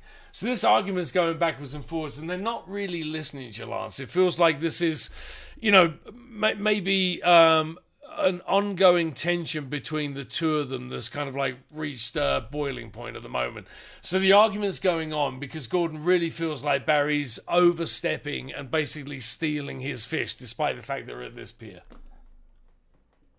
Now, how well do I know them? Is it true that Barry is riding Gordon and Gordon keeps to himself, or is that just a bunch of BS? So if you're coming down there on a regular basis, you've seen these guys, right? And it does feel, it feels like they're standing close to each other every day, right? And you don't really know them, but you'd kind of assume that they were friends, right? But this really doesn't seem like friendly behavior. So, Lance, given your background, and let me look at your character sheet really quick, but given your background, it may behoove you to make some kind of check based on your, what you've seen over the years, right? So it could be a perception check. It could be a tactics check if you've got tactics. Might be psychology. It could be anything really that kind of gives you an insight into what's going on between these two. Well, I have perception, so... Matt's favorite. Let's have a perception check out of you. Yeah, so, this, from the outside and just given your kind of, given your background and your observance of people, given what you do, it does feel like this is real tension between them, right? It kind of looks like, they're kind of like slapping at each other now, right? Kind of like snapping each other's hands and stuff. So it feels to you like this is real. But it also doesn't feel like this is real anger and violence, right? If you had to guess about it, it feels much more like this is just overflowing tension, or maybe, someone's hit their breaking point, right? All the loss and everything that's gone on, or maybe the pure fish diet for the last couple of months. Feels like Gordon's kind of losing his mind a little bit. All right. Well, if they're not in serious danger of hurting them, I'm just gonna let them have at it. I'm not gonna keep, interjecting myself into. Okay. Unless I think it's gonna get serious, then then I'll just have to go over there and physically do so. Well, so, maybe it's getting there, right? So, in terms of Sven and Teach, it's starting, the noise is becoming noticeable for you guys as well. So, how are you reacting to it? What are you doing? I'm just going to nod over there and say, there's only 500 of us living in a place that's big enough for multiple thousands, and these two guys still occupy the same piece of wood on this pier. Hey guys, there's plenty enough to go round for everybody. So let's have, is this, and again, that you're just kind of shouting out and they're in the middle of it. So I guess the question to you, and not trying to lead the witness, and this would go to Mina as well. Are any of you going over or trying to truly intercede, or are you just kind of like shouting at them, like, shut up, calm down? What is it that you're actually doing? I'm going to assume if I recognize them and they're always over here, I'll probably start walking my way over to talk them down. I'll back up, Sven.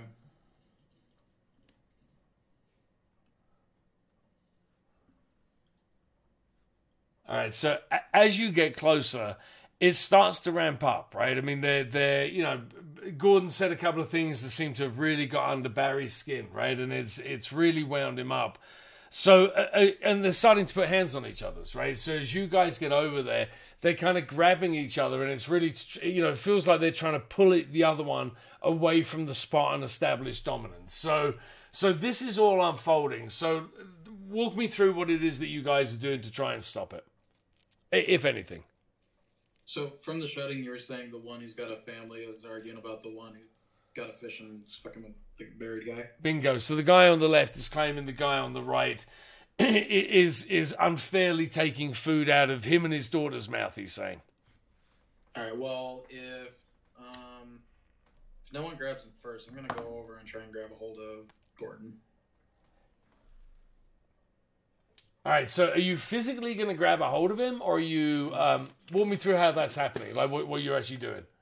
Are they pushing and shoving each other, or are they actually got a hold of each other? Yeah, a little bit of both, right? It's kind of like, and to be clear, you know, Sven, you're a little bit hardier than these two, and if you had to guess, neither of these men have actually ever had a fight in their lives, right? So there's a lot of, you know, as we say in the UK, handbags at dawn. Do you know what I mean? Like, there's a lot of kind of like posturing and strutting, and yeah, they're grabbing each other, but it doesn't really feel all that serious at the moment. It's not like one of them's going to, you don't get the sense one's going to pull out a shiv and shove it into the other one's ribs.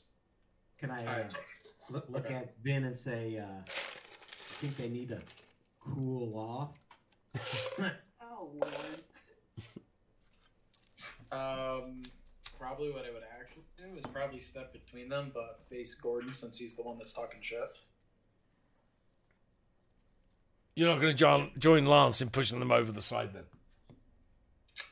Not yet. Okay. So, let's have you make whatever you think is an appropriate check, right? So, I haven't looked at your character sheet, Sven, but inspiration, charm, maybe, you know, intimidation, whatever you think is going to be the appropriate skill to wind these guys down. So, I'm gonna try to, we'll just try to inspire the married guy, because he's the one that's talking shit. It's like, you know, we've all had it tough, blah, blah, blah, blah, blah.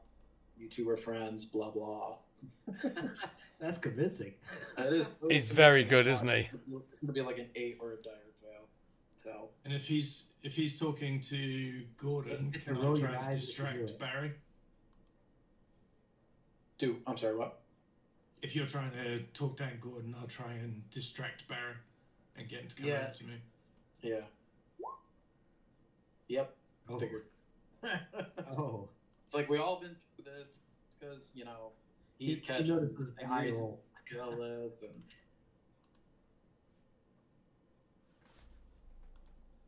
And that didn't take well. Yeah, I didn't distract him either. These guys are coming to blows. It is starting to look that way, isn't it? Yeah.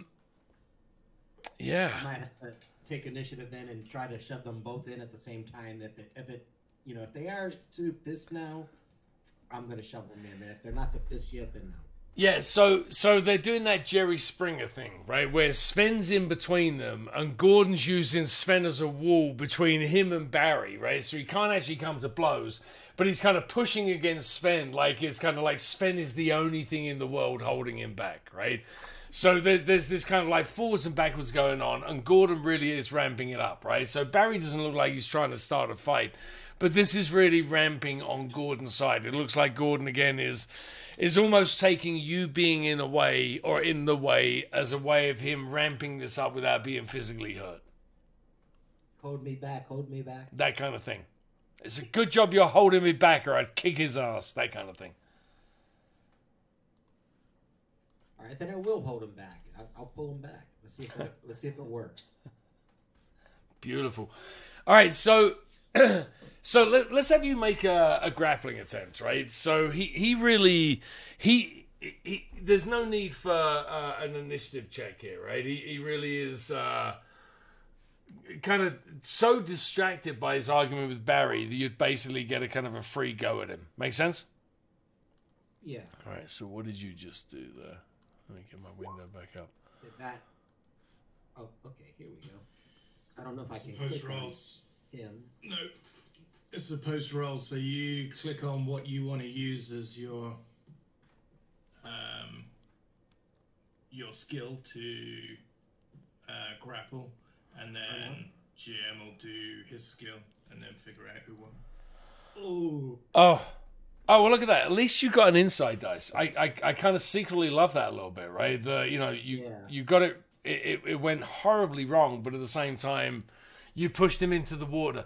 So you tried to grapple him, and he totally loses his balance, right? So poor Gordon topples into the water, and you see a look of abject terror on his face as he goes down. And as he goes in and he comes up, and the only thing he manages to scream is, "I can't swim." So it looks like you may have just killed him. It looks like if you don't slipped on a jellyfish.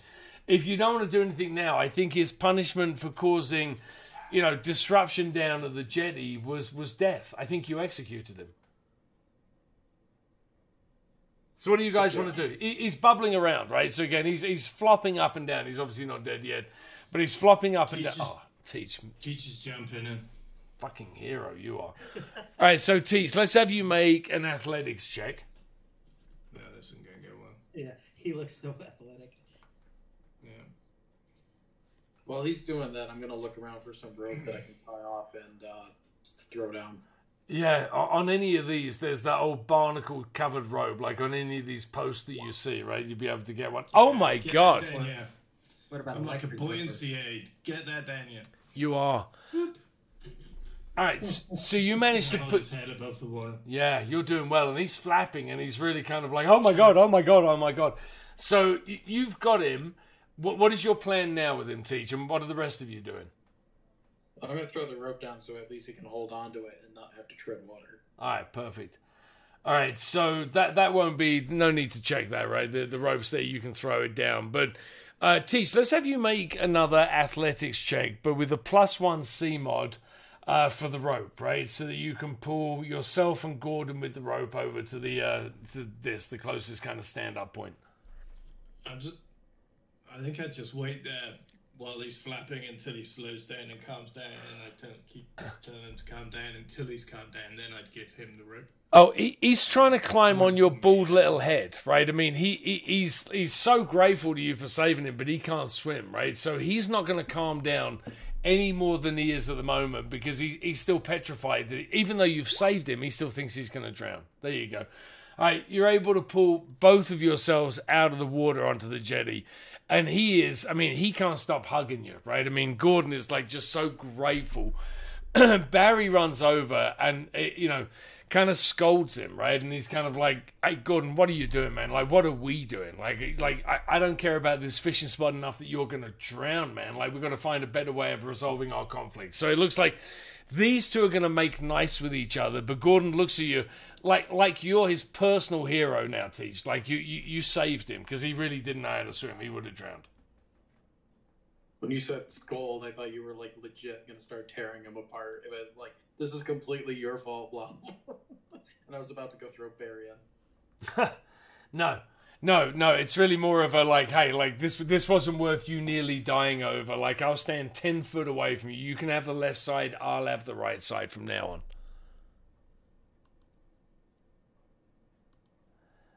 So as you're kind of shaking off like a wet dog, Teach, Mark comes up on his bike and he kind of like does a little clap for you, and he was like, that was really impressive. I didn't think he had that in, or you had that in you. And he pulls out his chocolate bars and he says, hey, we can forget about the 2 more on Thursday, and how about you take 1 on the house? So he offers you 1 more of the chocolate bars just because, like, anyone that does anything vaguely charitable these days feels like you're a hero given that everything that's gone on. So, Matt, that would... Thank you, Mark, and I'll give that to... Was it Barry that said his kids were... It was Gordon. Gordon was under the cosh with his kids? Yeah. I'll throw it to Gordon and say, hopefully this will keep your kids happy, at least for a little bit. And it's nice that you're playing nice with each other, so let's keep it cordial. So Mark rides off, and you hear him grumble under his breath, what a dickhead, about Tease. Like, there's 2 chocolate bars that they've gone your way that have gone to somebody else. So, all right, he rides off most unimpressed. These two are kind of like, they're making up now, and they're kind of like, they agree Gordon's got to go home and get changed. Barry's going to go with him, make sure he's okay. So these two kind of head out. What are you guys going to do for the remainder of the day? And you don't have to hang around here. You can leave and go back to your house or do whatever. But is there anything you'd want to do before evening falls? I'm contemplating hiding a stick near my boat. Shows up, I can shove it in spokes. Well, your stick, your boat, mate. Have at it. I was going to say, go ahead. Go ahead. Kind of like explore and maybe loot uninhabited houses. With Mark. Do it. So Maria, how new are you to the place? You new post-pandemic or pre? I've been here before, so I'm sort of familiar. But And have you been keeping to yourself? Yeah, I've been keeping to myself. I'm not interacting with any of y'all fools. All right. In that case, I'd probably walk back to the boat and on the way I see Maria and start interacting, saying, "Hey, you're a new face around here." Hey. That's it. Oh, you're one of the starry-eyed tourists like everybody else who shows up here?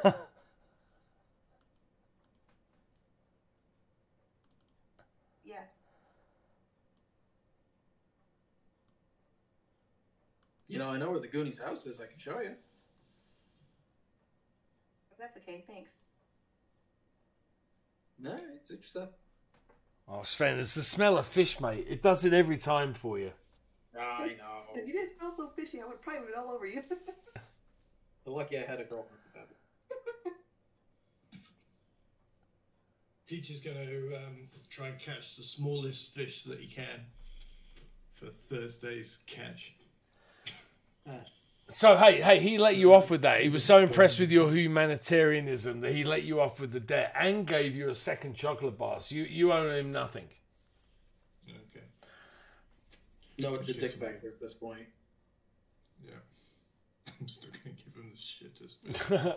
All right, so make another hunting or survival attempt, Teach, and let's see what you catch in the second activity block.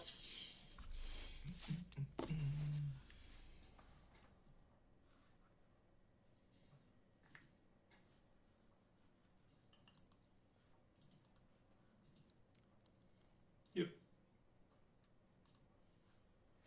All right. Have we come up with like makeshift power for refrigeration, or are we still? You know, so the town. Thank you for that. I should have mentioned that in the summary. So, excuse me. The power's still on, right? So until relays start to fail, right? I mean, over time, everything will atrophy and everything will start working. But right now, you don't have to worry about that, right? Right now, you still got power on in the town. Your fridges are still working. You've even got running water. There's just no water processing or cleaning plants. So you don't really like drinking it without boiling it first, you know? Nice. All right. And, Matt, I just gave you... I just added the chocolate bars to your character sheet, and let me give you some rations as well for the fish catching. I gave away the chocolate bars. You did. You want me to keep Oh shit, I forgot. Oh yeah, delete those. Yeah. Hey Lance, what are you doing for your second activity block? You fishing or you wandering off? You exploring? You said.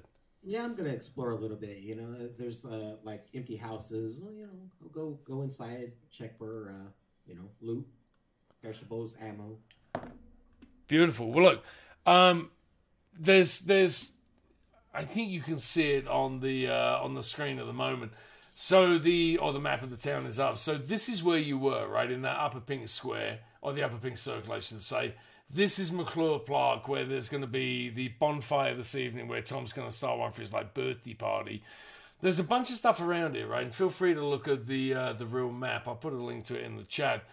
But where are you heading, and what kind of thing you're looking for? Is it houses? Are you looking for businesses? What kind of thing are you looking to scavenge or loot? Residential houses. All right. I imagine businesses and most of that stuff has already been checked through. So I imagine residential houses. You know, just cupboards and closets and other places that people maybe have overlooked if they've already been searched once. All right, beautiful. Well, let's have you make a scavenge check.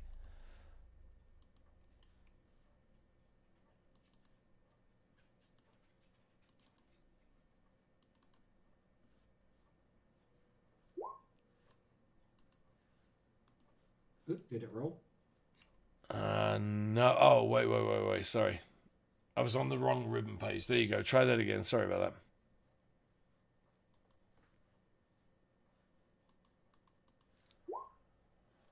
that. Hey, nice. All right, so roll 2d6.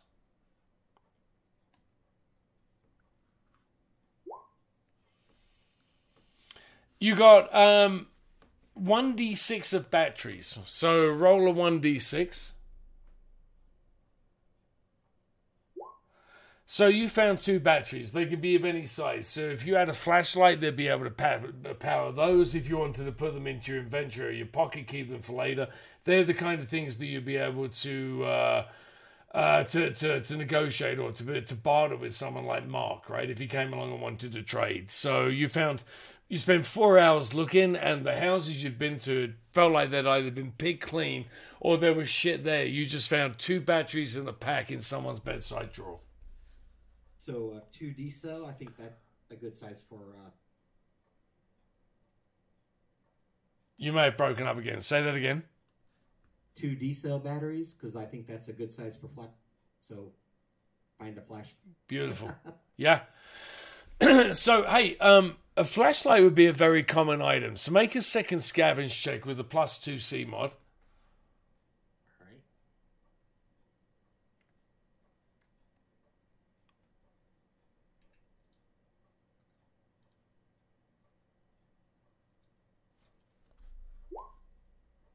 All right, you found a flashlight as well, so let me add that to your inventory. You found a flashlight with 2 charges, so congratulations, you.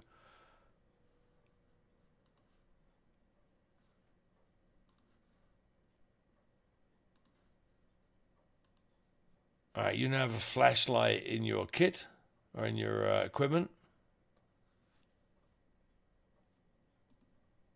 And that feels like that was a good afternoon's work for you. You kind of took a few hours, but you're kind of thrilled that you found like brand new batteries and a flashlight, because who knows when the power's going to go out, right? And you know, it's always good when you're kind of like, you know, stockpiling shit that you might need for the future. That feels like a bit of a win for you. Nice. Yeah, congrats. I'm ready for the barbecue now.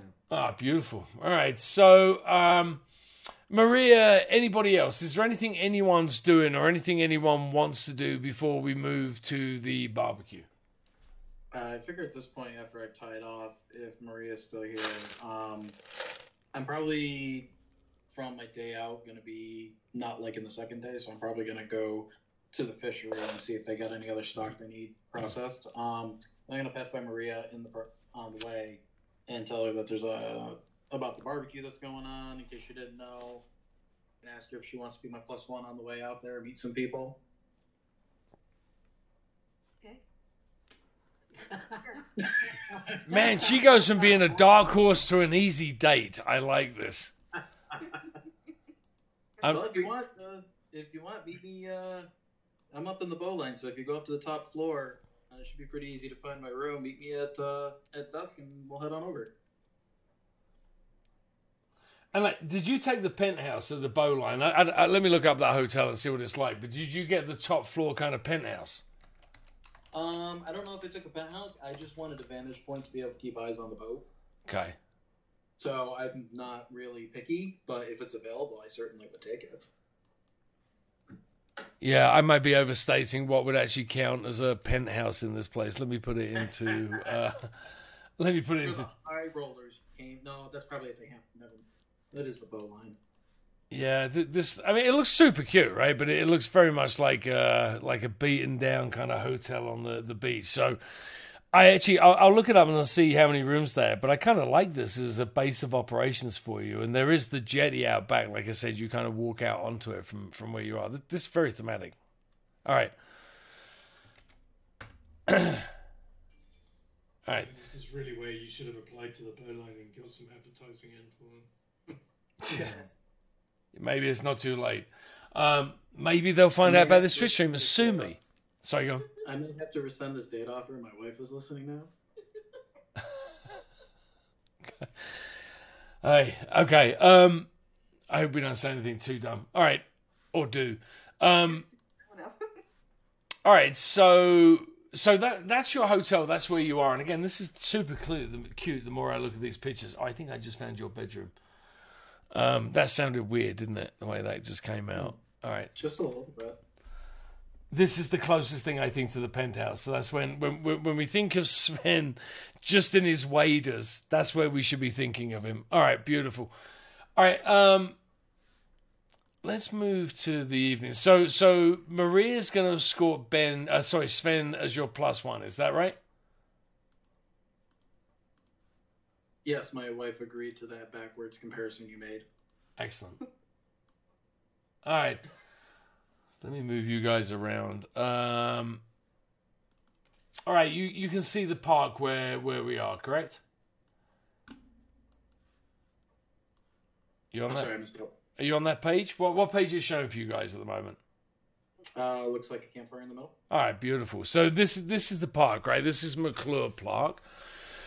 so teachers over here on the top left, you're all kind of getting here roughly around the same time, right? Dusk is coming down. You can see Tom starting to stand the fire. He's talking to this guy over here. You recognize Mark, who doesn't have his bike with him now, and then Maria and Sven.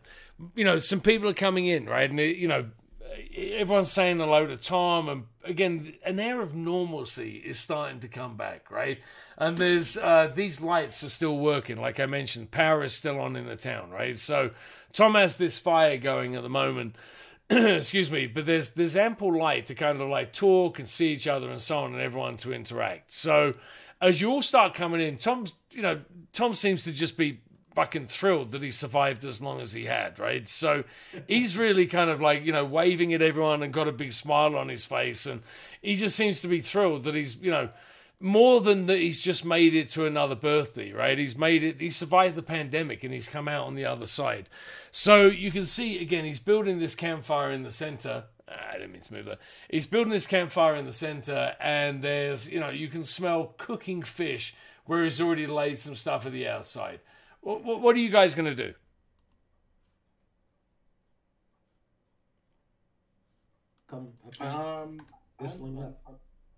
Unless she shuts me up, I'm probably just being friendly and pointing everything out on the walk up here. And as we get up, I'm probably pointing out old Tom here. I would have brought a gift of some sort, because I'm assuming everybody knows him. So I probably would have had like an 8 out of 10 kind of gift. Like, it was the best I could find, but it wasn't good enough. But it was the best I could find, and it's something special for him. So what you'd found is a fridge magnet with Tom, like the name written on it, and you'd got a magic marker or a Sharpie, and you'd written "old" in front of it, because that's what everyone has started calling him, Old Tom, right? So when you hand it to him, he really starts laughing. He calls you a cheeky young pup, right? And he's like, at some point you should be lucky you'll get as old as me, and you should be lucky and hope somebody gives you a fucking fridge magnet like the one I just got. So he's really thrilled with your 8 out of 10 gift. Yes. So Tom says, like, as you guys and I'm going to put you over, I'm assuming that you're talking to him, and Maria, I'm assuming that you've gone with him. Mark comes over and he says, "Hey, Tom, I got something for you, as I promised." And he comes over and he's got a baking tray, right? And it's got a cover on it. As he gets over, he pulls it off, and it's a rabbit that somebody caught.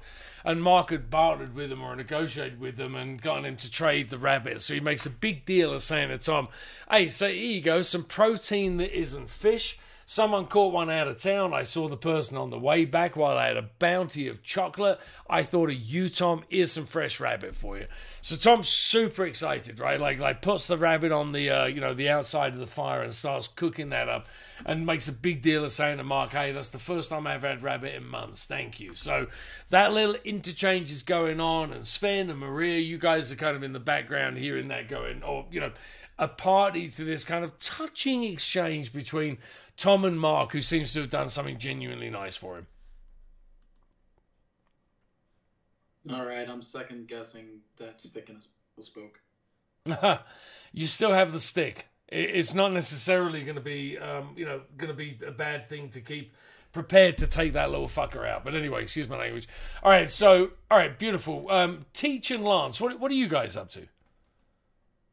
I was wondering if I could have found maybe a case of beer or something to bring.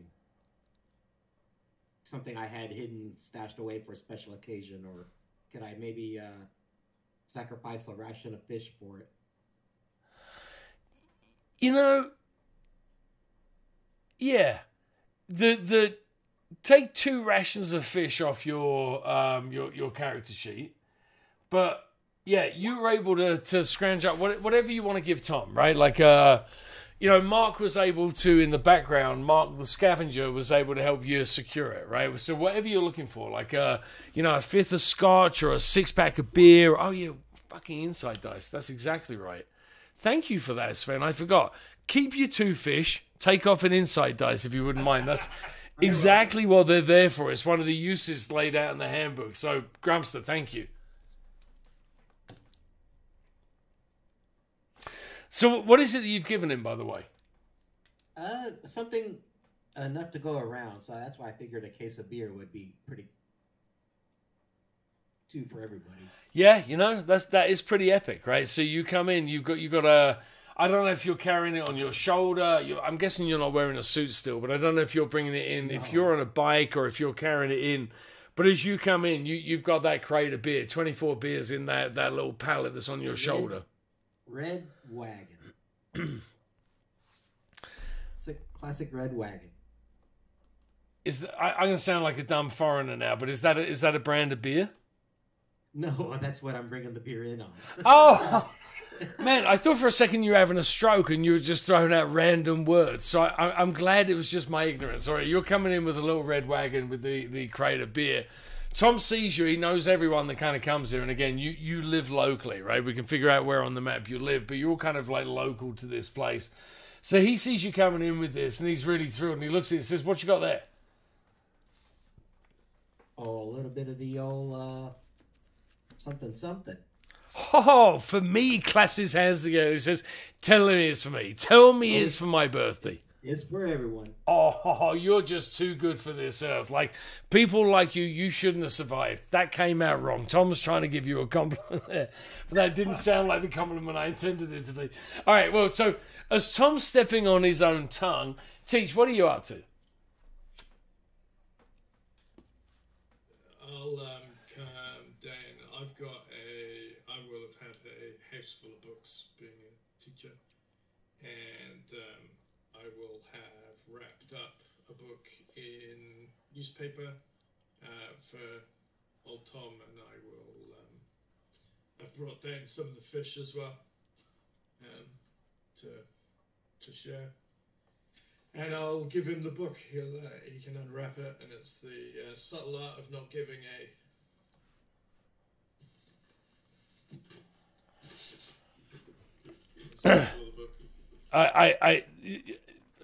Lovely. So Tom takes it from you and he kind of looks at it and says, "Teach, you always surprise me with your depth and with the generosity. This isn't a book I would ever have picked for myself, but I feel like you're giving me a message and I'm very grateful." He's trying to be nice about it.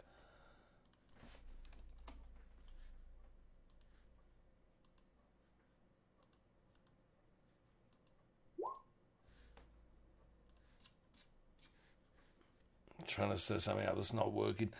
So what are you doing, Matt? Or what are you saying to him in response to that? Because he's trying to say thank you, but at the same time it feels like the subtle art of not giving a fuck. He looks at you and he says, "Not sure what message you're sending me with this, but I really appreciate this, especially as I've run out of anything good to read." So when you're done with that one, just give it back and I'll trade it out for another one if you run out of books. He's very grateful. He kind of holds it up and winks at you and says, "Thanks, Teach. I really appreciate it. This is very sweet of you." So he's very grateful, again, that you've done this for him.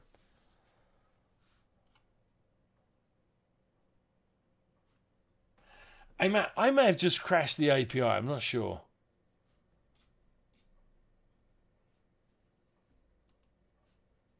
Yep. I did, didn't I? What did you do? Blame Jose Floyd. I actually don't know what I did. Like, I was trying to create 2 characters, but I don't know what because I can see them in the list.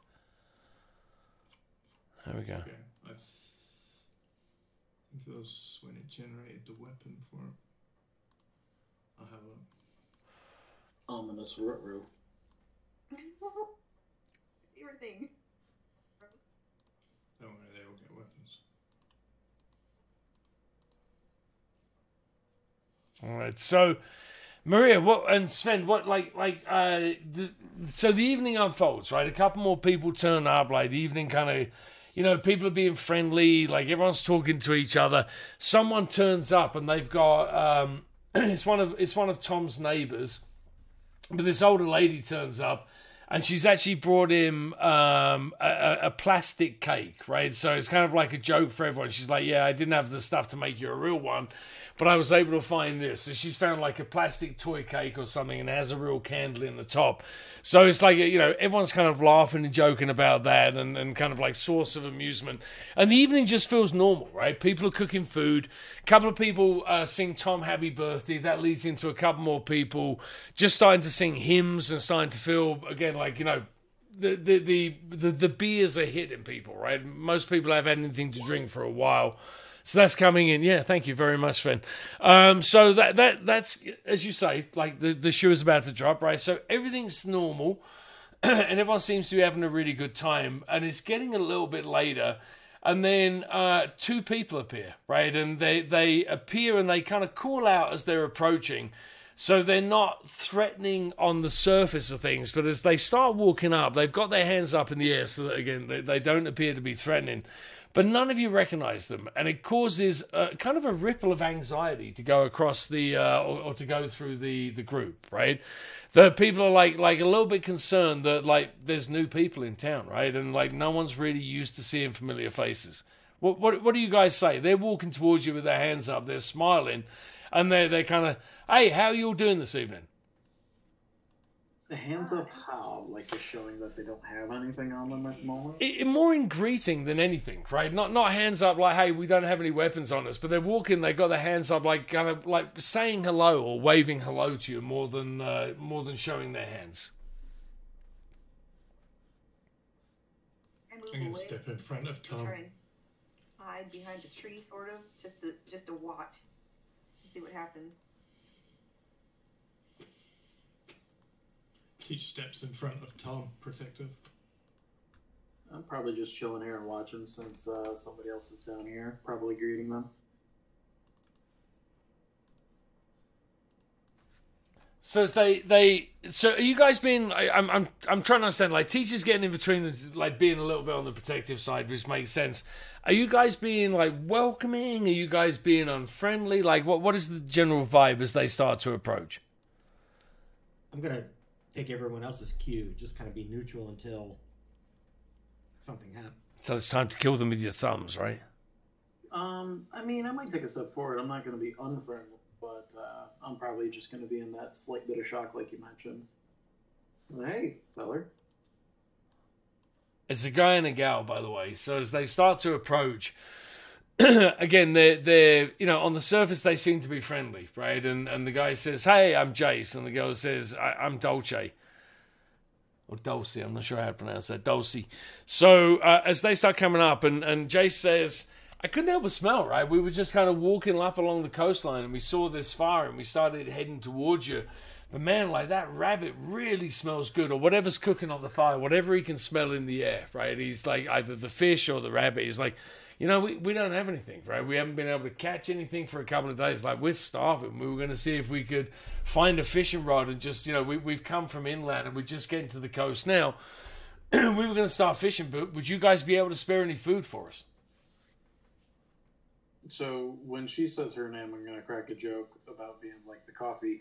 But beyond that, have we had new people show up since? Not really. Started getting more normal? No, you guys are kind of on the edge or on a corner, right? So people walking up the coast could get to you. But no, you haven't really seen anyone, right? It's people have been hunkered down for the most part. So seeing new people still feels, again, a little bit unusual. So this is a first. It's for you. Really a process. Yeah. Yeah. Okay. I'll probably say, yeah, I think we still got some, because we've been going for a while. Like, yeah, I think there's still some food on the fire. Which there is, if you want to give it. So they both seem like, they look at each other and they, almost comically, they don't quite run their hands together and lick their lips, but it's close, right, in the way they look at each other. And Dulcie says, hey, that would be great. We really are starving. We've really had nothing. Like, even if it's just a bite or two, we'd be really grateful.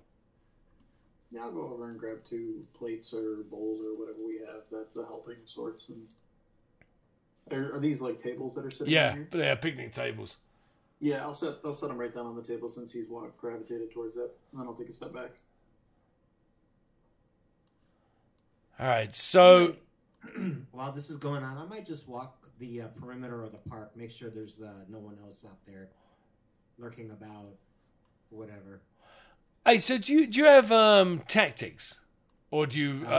No, I don't. Okay, so make a perception check, and again, I know that's Matt's favorite.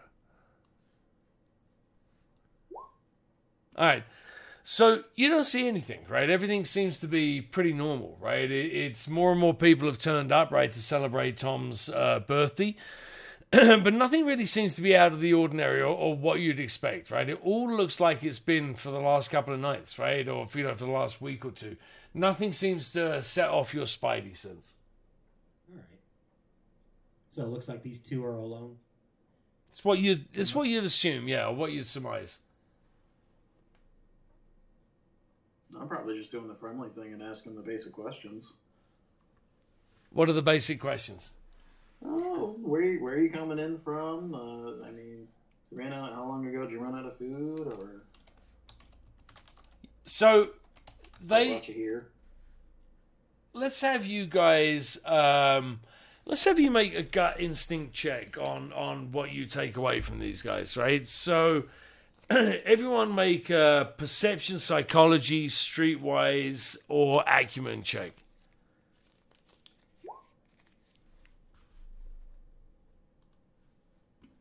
Does the gut check not work?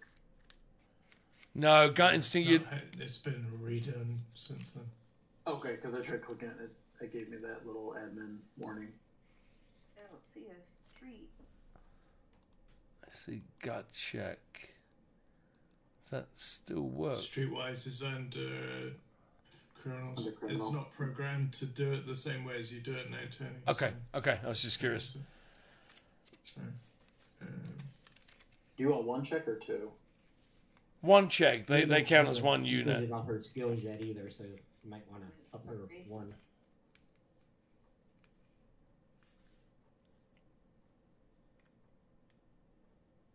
Wait, was that to me, Zero? Say that again. I said Mina hasn't filled in her skills yet. I don't think.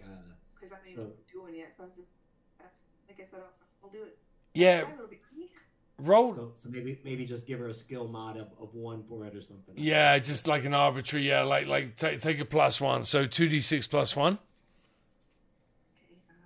I teach.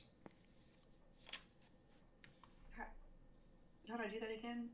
Was it R? In your character sheet, there's the skills tab. You can click that and also click the skill specifically.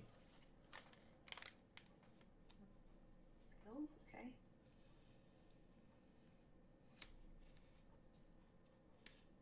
Oh, teach.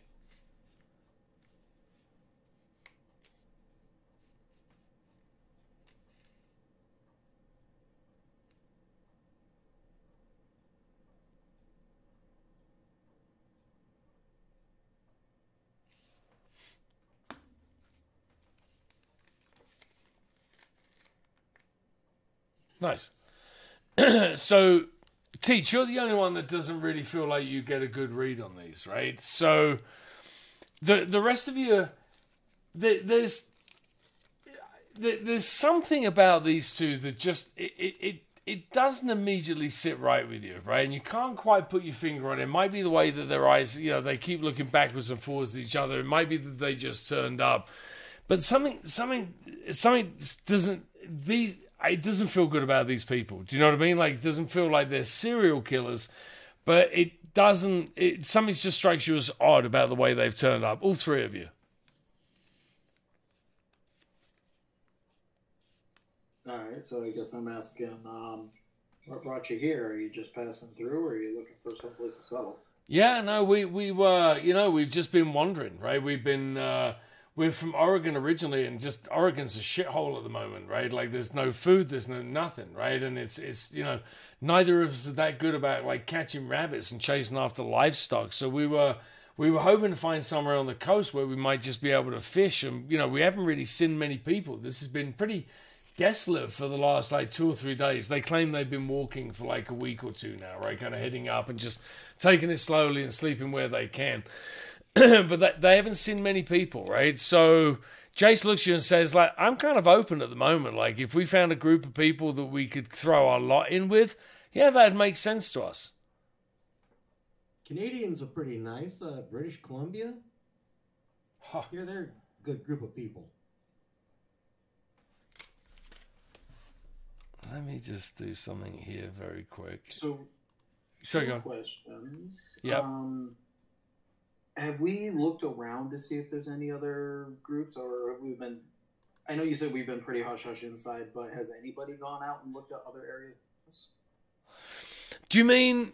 Well, that might depend what you mean, right? So, Mark has been out on his bike a bunch of times, right? And he's kind of going out in circles, right? Like, trying to find everything, right? And there may be other people that are living in the town, but like no one's done anything on an organized basis, right? And for a lot of people, even though power's on, it feels like having to catch your own food and prepare food. It just feels like no one's really organized in that way yet. So no, whatever they're telling you, it's up to you whether or not you believe them, because you don't have any first-hand experience yourself about what's out there. Okay.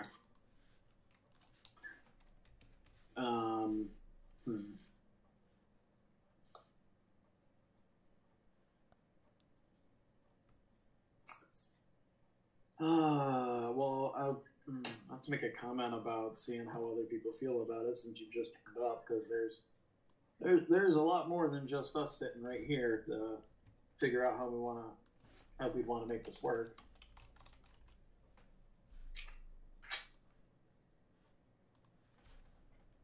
I'm basically trying not to let on that you're the first visitors we've seen. Sure.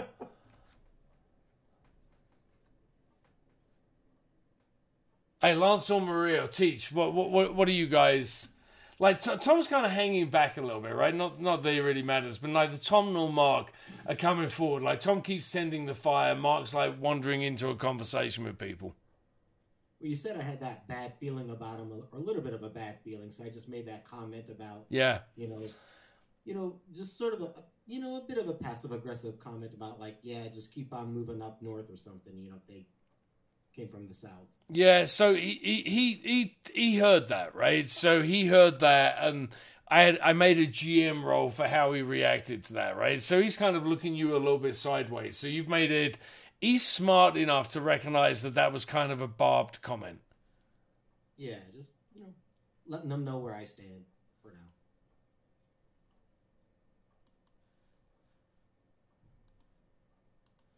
Teach, what are you up to? Is he reacting to the barbed comment? I think he's waiting to see what the rest of you do. Like, he's feeling it from Lance, right? Like, and you can see it in this guy's face, right? I don't want to say resolute, but he's not, he's smart enough to know what Lance meant by that, but he's also, waiting to see what the rest of you say. Well, I'd say it'd be, it's actually very late, and I'd hate to leave someone outside in the cold. I'm sure, at least for tonight, regardless of what anybody else says, for you staying here, I'm sure we could provide you a room to get a solid night's sleep. So he looks genuinely grateful, right? And he looks at you, Sven, and then he looks back at Lance and then back to Sven. And he's like, hey, man, like, a little bit of food in our belly. The last couple of nights we've slept in shitty houses that have no heating and nothing was working in them. If you've got somewhere that would feel like it's kind of warm and dry and we got some food in our belly, we'd be really grateful. So I personally wouldn't know where the best place would be, because I'm assuming that we still have some sort of authority in town, or someone who's taken up authority. So I'm not really going to try to say where to go unless I'm trying to think that maybe they might stay in a hotel, but we'd have some sense of authority that's like on watch. No, there's no authority. There's no one like, there's no one that's taken any kind of leadership role in town as yet, right? And quite frankly, you're staying in a hotel, right? So not suggesting you take those rooms, but as soon as I was thinking about it. Yeah. Room 4B is clean. Yeah. Yeah, you had a spare room, a spare bed in your room. I mean, this could, you could get kind of like, you could make friends really quickly with this. All right, so as soon as you mention the hotel, like, I mean, again, his eyes light up and he's like, hey man, like, we'll sleep in a janitor's closet as long as it's warm and dry with this food in our belly. Like, where are you staying? Like, where can we stay? Oh, you can, if that's the case, you can, when we get done here, you can probably just follow. There's a group of us that are going to be walking back. You could walk back with you and I can get you set up, I'm sure. So him and Dolce are like super grateful, right? They're both like really genuinely grateful, right? And so they're kind of like hanging around you, Sven. They're they seem a little bit rough around the edges, but they seem genuine in the way they're talking to you, right? And they seem really grateful and very appreciative of the fact that this township seems willing to take them in at least overnight. So they seem to be in good humor, and the rest of the evening kind of like, moves on and starts to wind down. So teach Maria, like, any interactions from you with these guys before the evening winds down. I'm just kind of hanging back and watching. I don't trust anybody. I don't blame you. But I do like Sven, so I'm kind of making sure that, I watch too. I'm just going to stay next to old Tom and cook up the rabbit with him and the fish. So, BD on the new guy. Yeah, so as you're 40 minutes or whatever goes by as you're cooking up, like, Dolce comes over to you and she's trying to be friendly. She gives you a smile and she's like, hey, that was beautiful. Is there any chance I can get like another bite? I'm still starving. I haven't eaten for a couple of days. Like, that was awesome what you gave me, but one more bite. Like, do you think you could spare it? Sure. So she say that again. We've got extra party, yeah. You got enough, yeah. Like, people have brought food. You got enough to be able to spare her a couple of more bites, and you could be really generous and put a couple of bites on there for her boyfriend. Yeah, I'll put enough for her and the other guy. All right, beautiful. All right, so the evening starts to wind down, right? I mean, they're really grateful. Like, as she takes the food back, gives it to Jace. He kind of gives you a big thumbs up and like a big grin, right? He's like really, really grateful. So evening starts to wind down, right? And people start to like head back home. Like, there's like, half the number of people there were 40 minutes ago. Like, everyone starts to drift away. So Jace looks over at Sven and says, hey, whenever you're ready, we're ready. We've been walking for days. Like, we're ready for an early night. Like, anytime you're ready to call it quits, we're ready to go with you. Okay, yeah. I think what I'll also do is when I get some time alone away from them while they're distracted, I'll probably chit-chat with Lance about maybe trying to take shifts and keep an eye on the room that they're staying in. Yeah, I'm reading what he's dropped. So walk me through, like, fill in the gaps around that. Like, what are you planning on doing for keeping watch? How's that going to work? Say if there's another house or a building that's close to that hotel, I guess you guys are going to the hotel, right?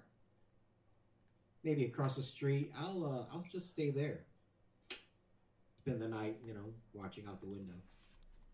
Yeah, and I guess maybe what I'll do is I won't go up to my room. I'll probably go like a few floors down, but stay on the same floor.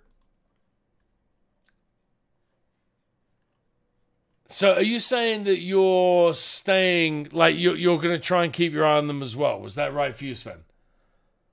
Yeah, between the two of us. Like, I'll probably stay up for a little bit just to listen in, and then if he's got eyes on the outside, then that should, in my eyes, given our situation, seems like it works.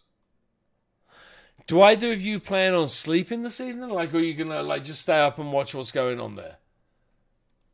I'll probably stay up for a few hours at least after after I bid them goodnight and just listen, do some quiet things to see if they start rustling around or try to leave the room. Let's have you... Sorry, go on. I might stay up the whole night and just sleep during the day, because, what else is there to do? And, these are unusual circumstances for the town. I would agree. Let's have you both make a perception check with a -2 C mod.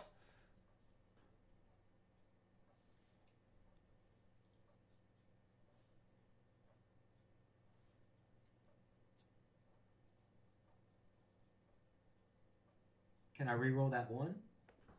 You can do anything you choose, yeah. Like it's an inside dice, you can absolutely do it. If you just click on it, you'll probably remember.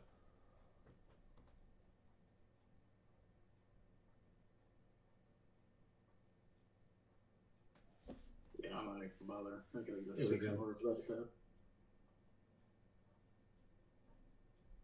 All right, and you're not re-rolling, Sven, no? No, it's not gonna go with the dice. Okay, so hey, I'm not sure if you're on Twitch. Are you looking at the screen on Twitch by any chance, Zero? I am now.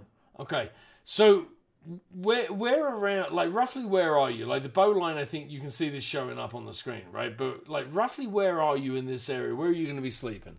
So that's the hotel, that bow. Yep, bow line. Yep. Okay, I was hoping. You see that patch of grass off to the right of that? Is that like a house right there near that corner? Yeah, one of these would be, right. So this is a park, right? So I think the you'd be able to, this house is empty, right? So this previously had a beautiful overlook of the sea, still does, right? But there used to be residents, so you could break into that house and spend the night there. All right, yeah, that looks cozy enough. Okay, so you have a commenter too, by the way. Where? In your stream.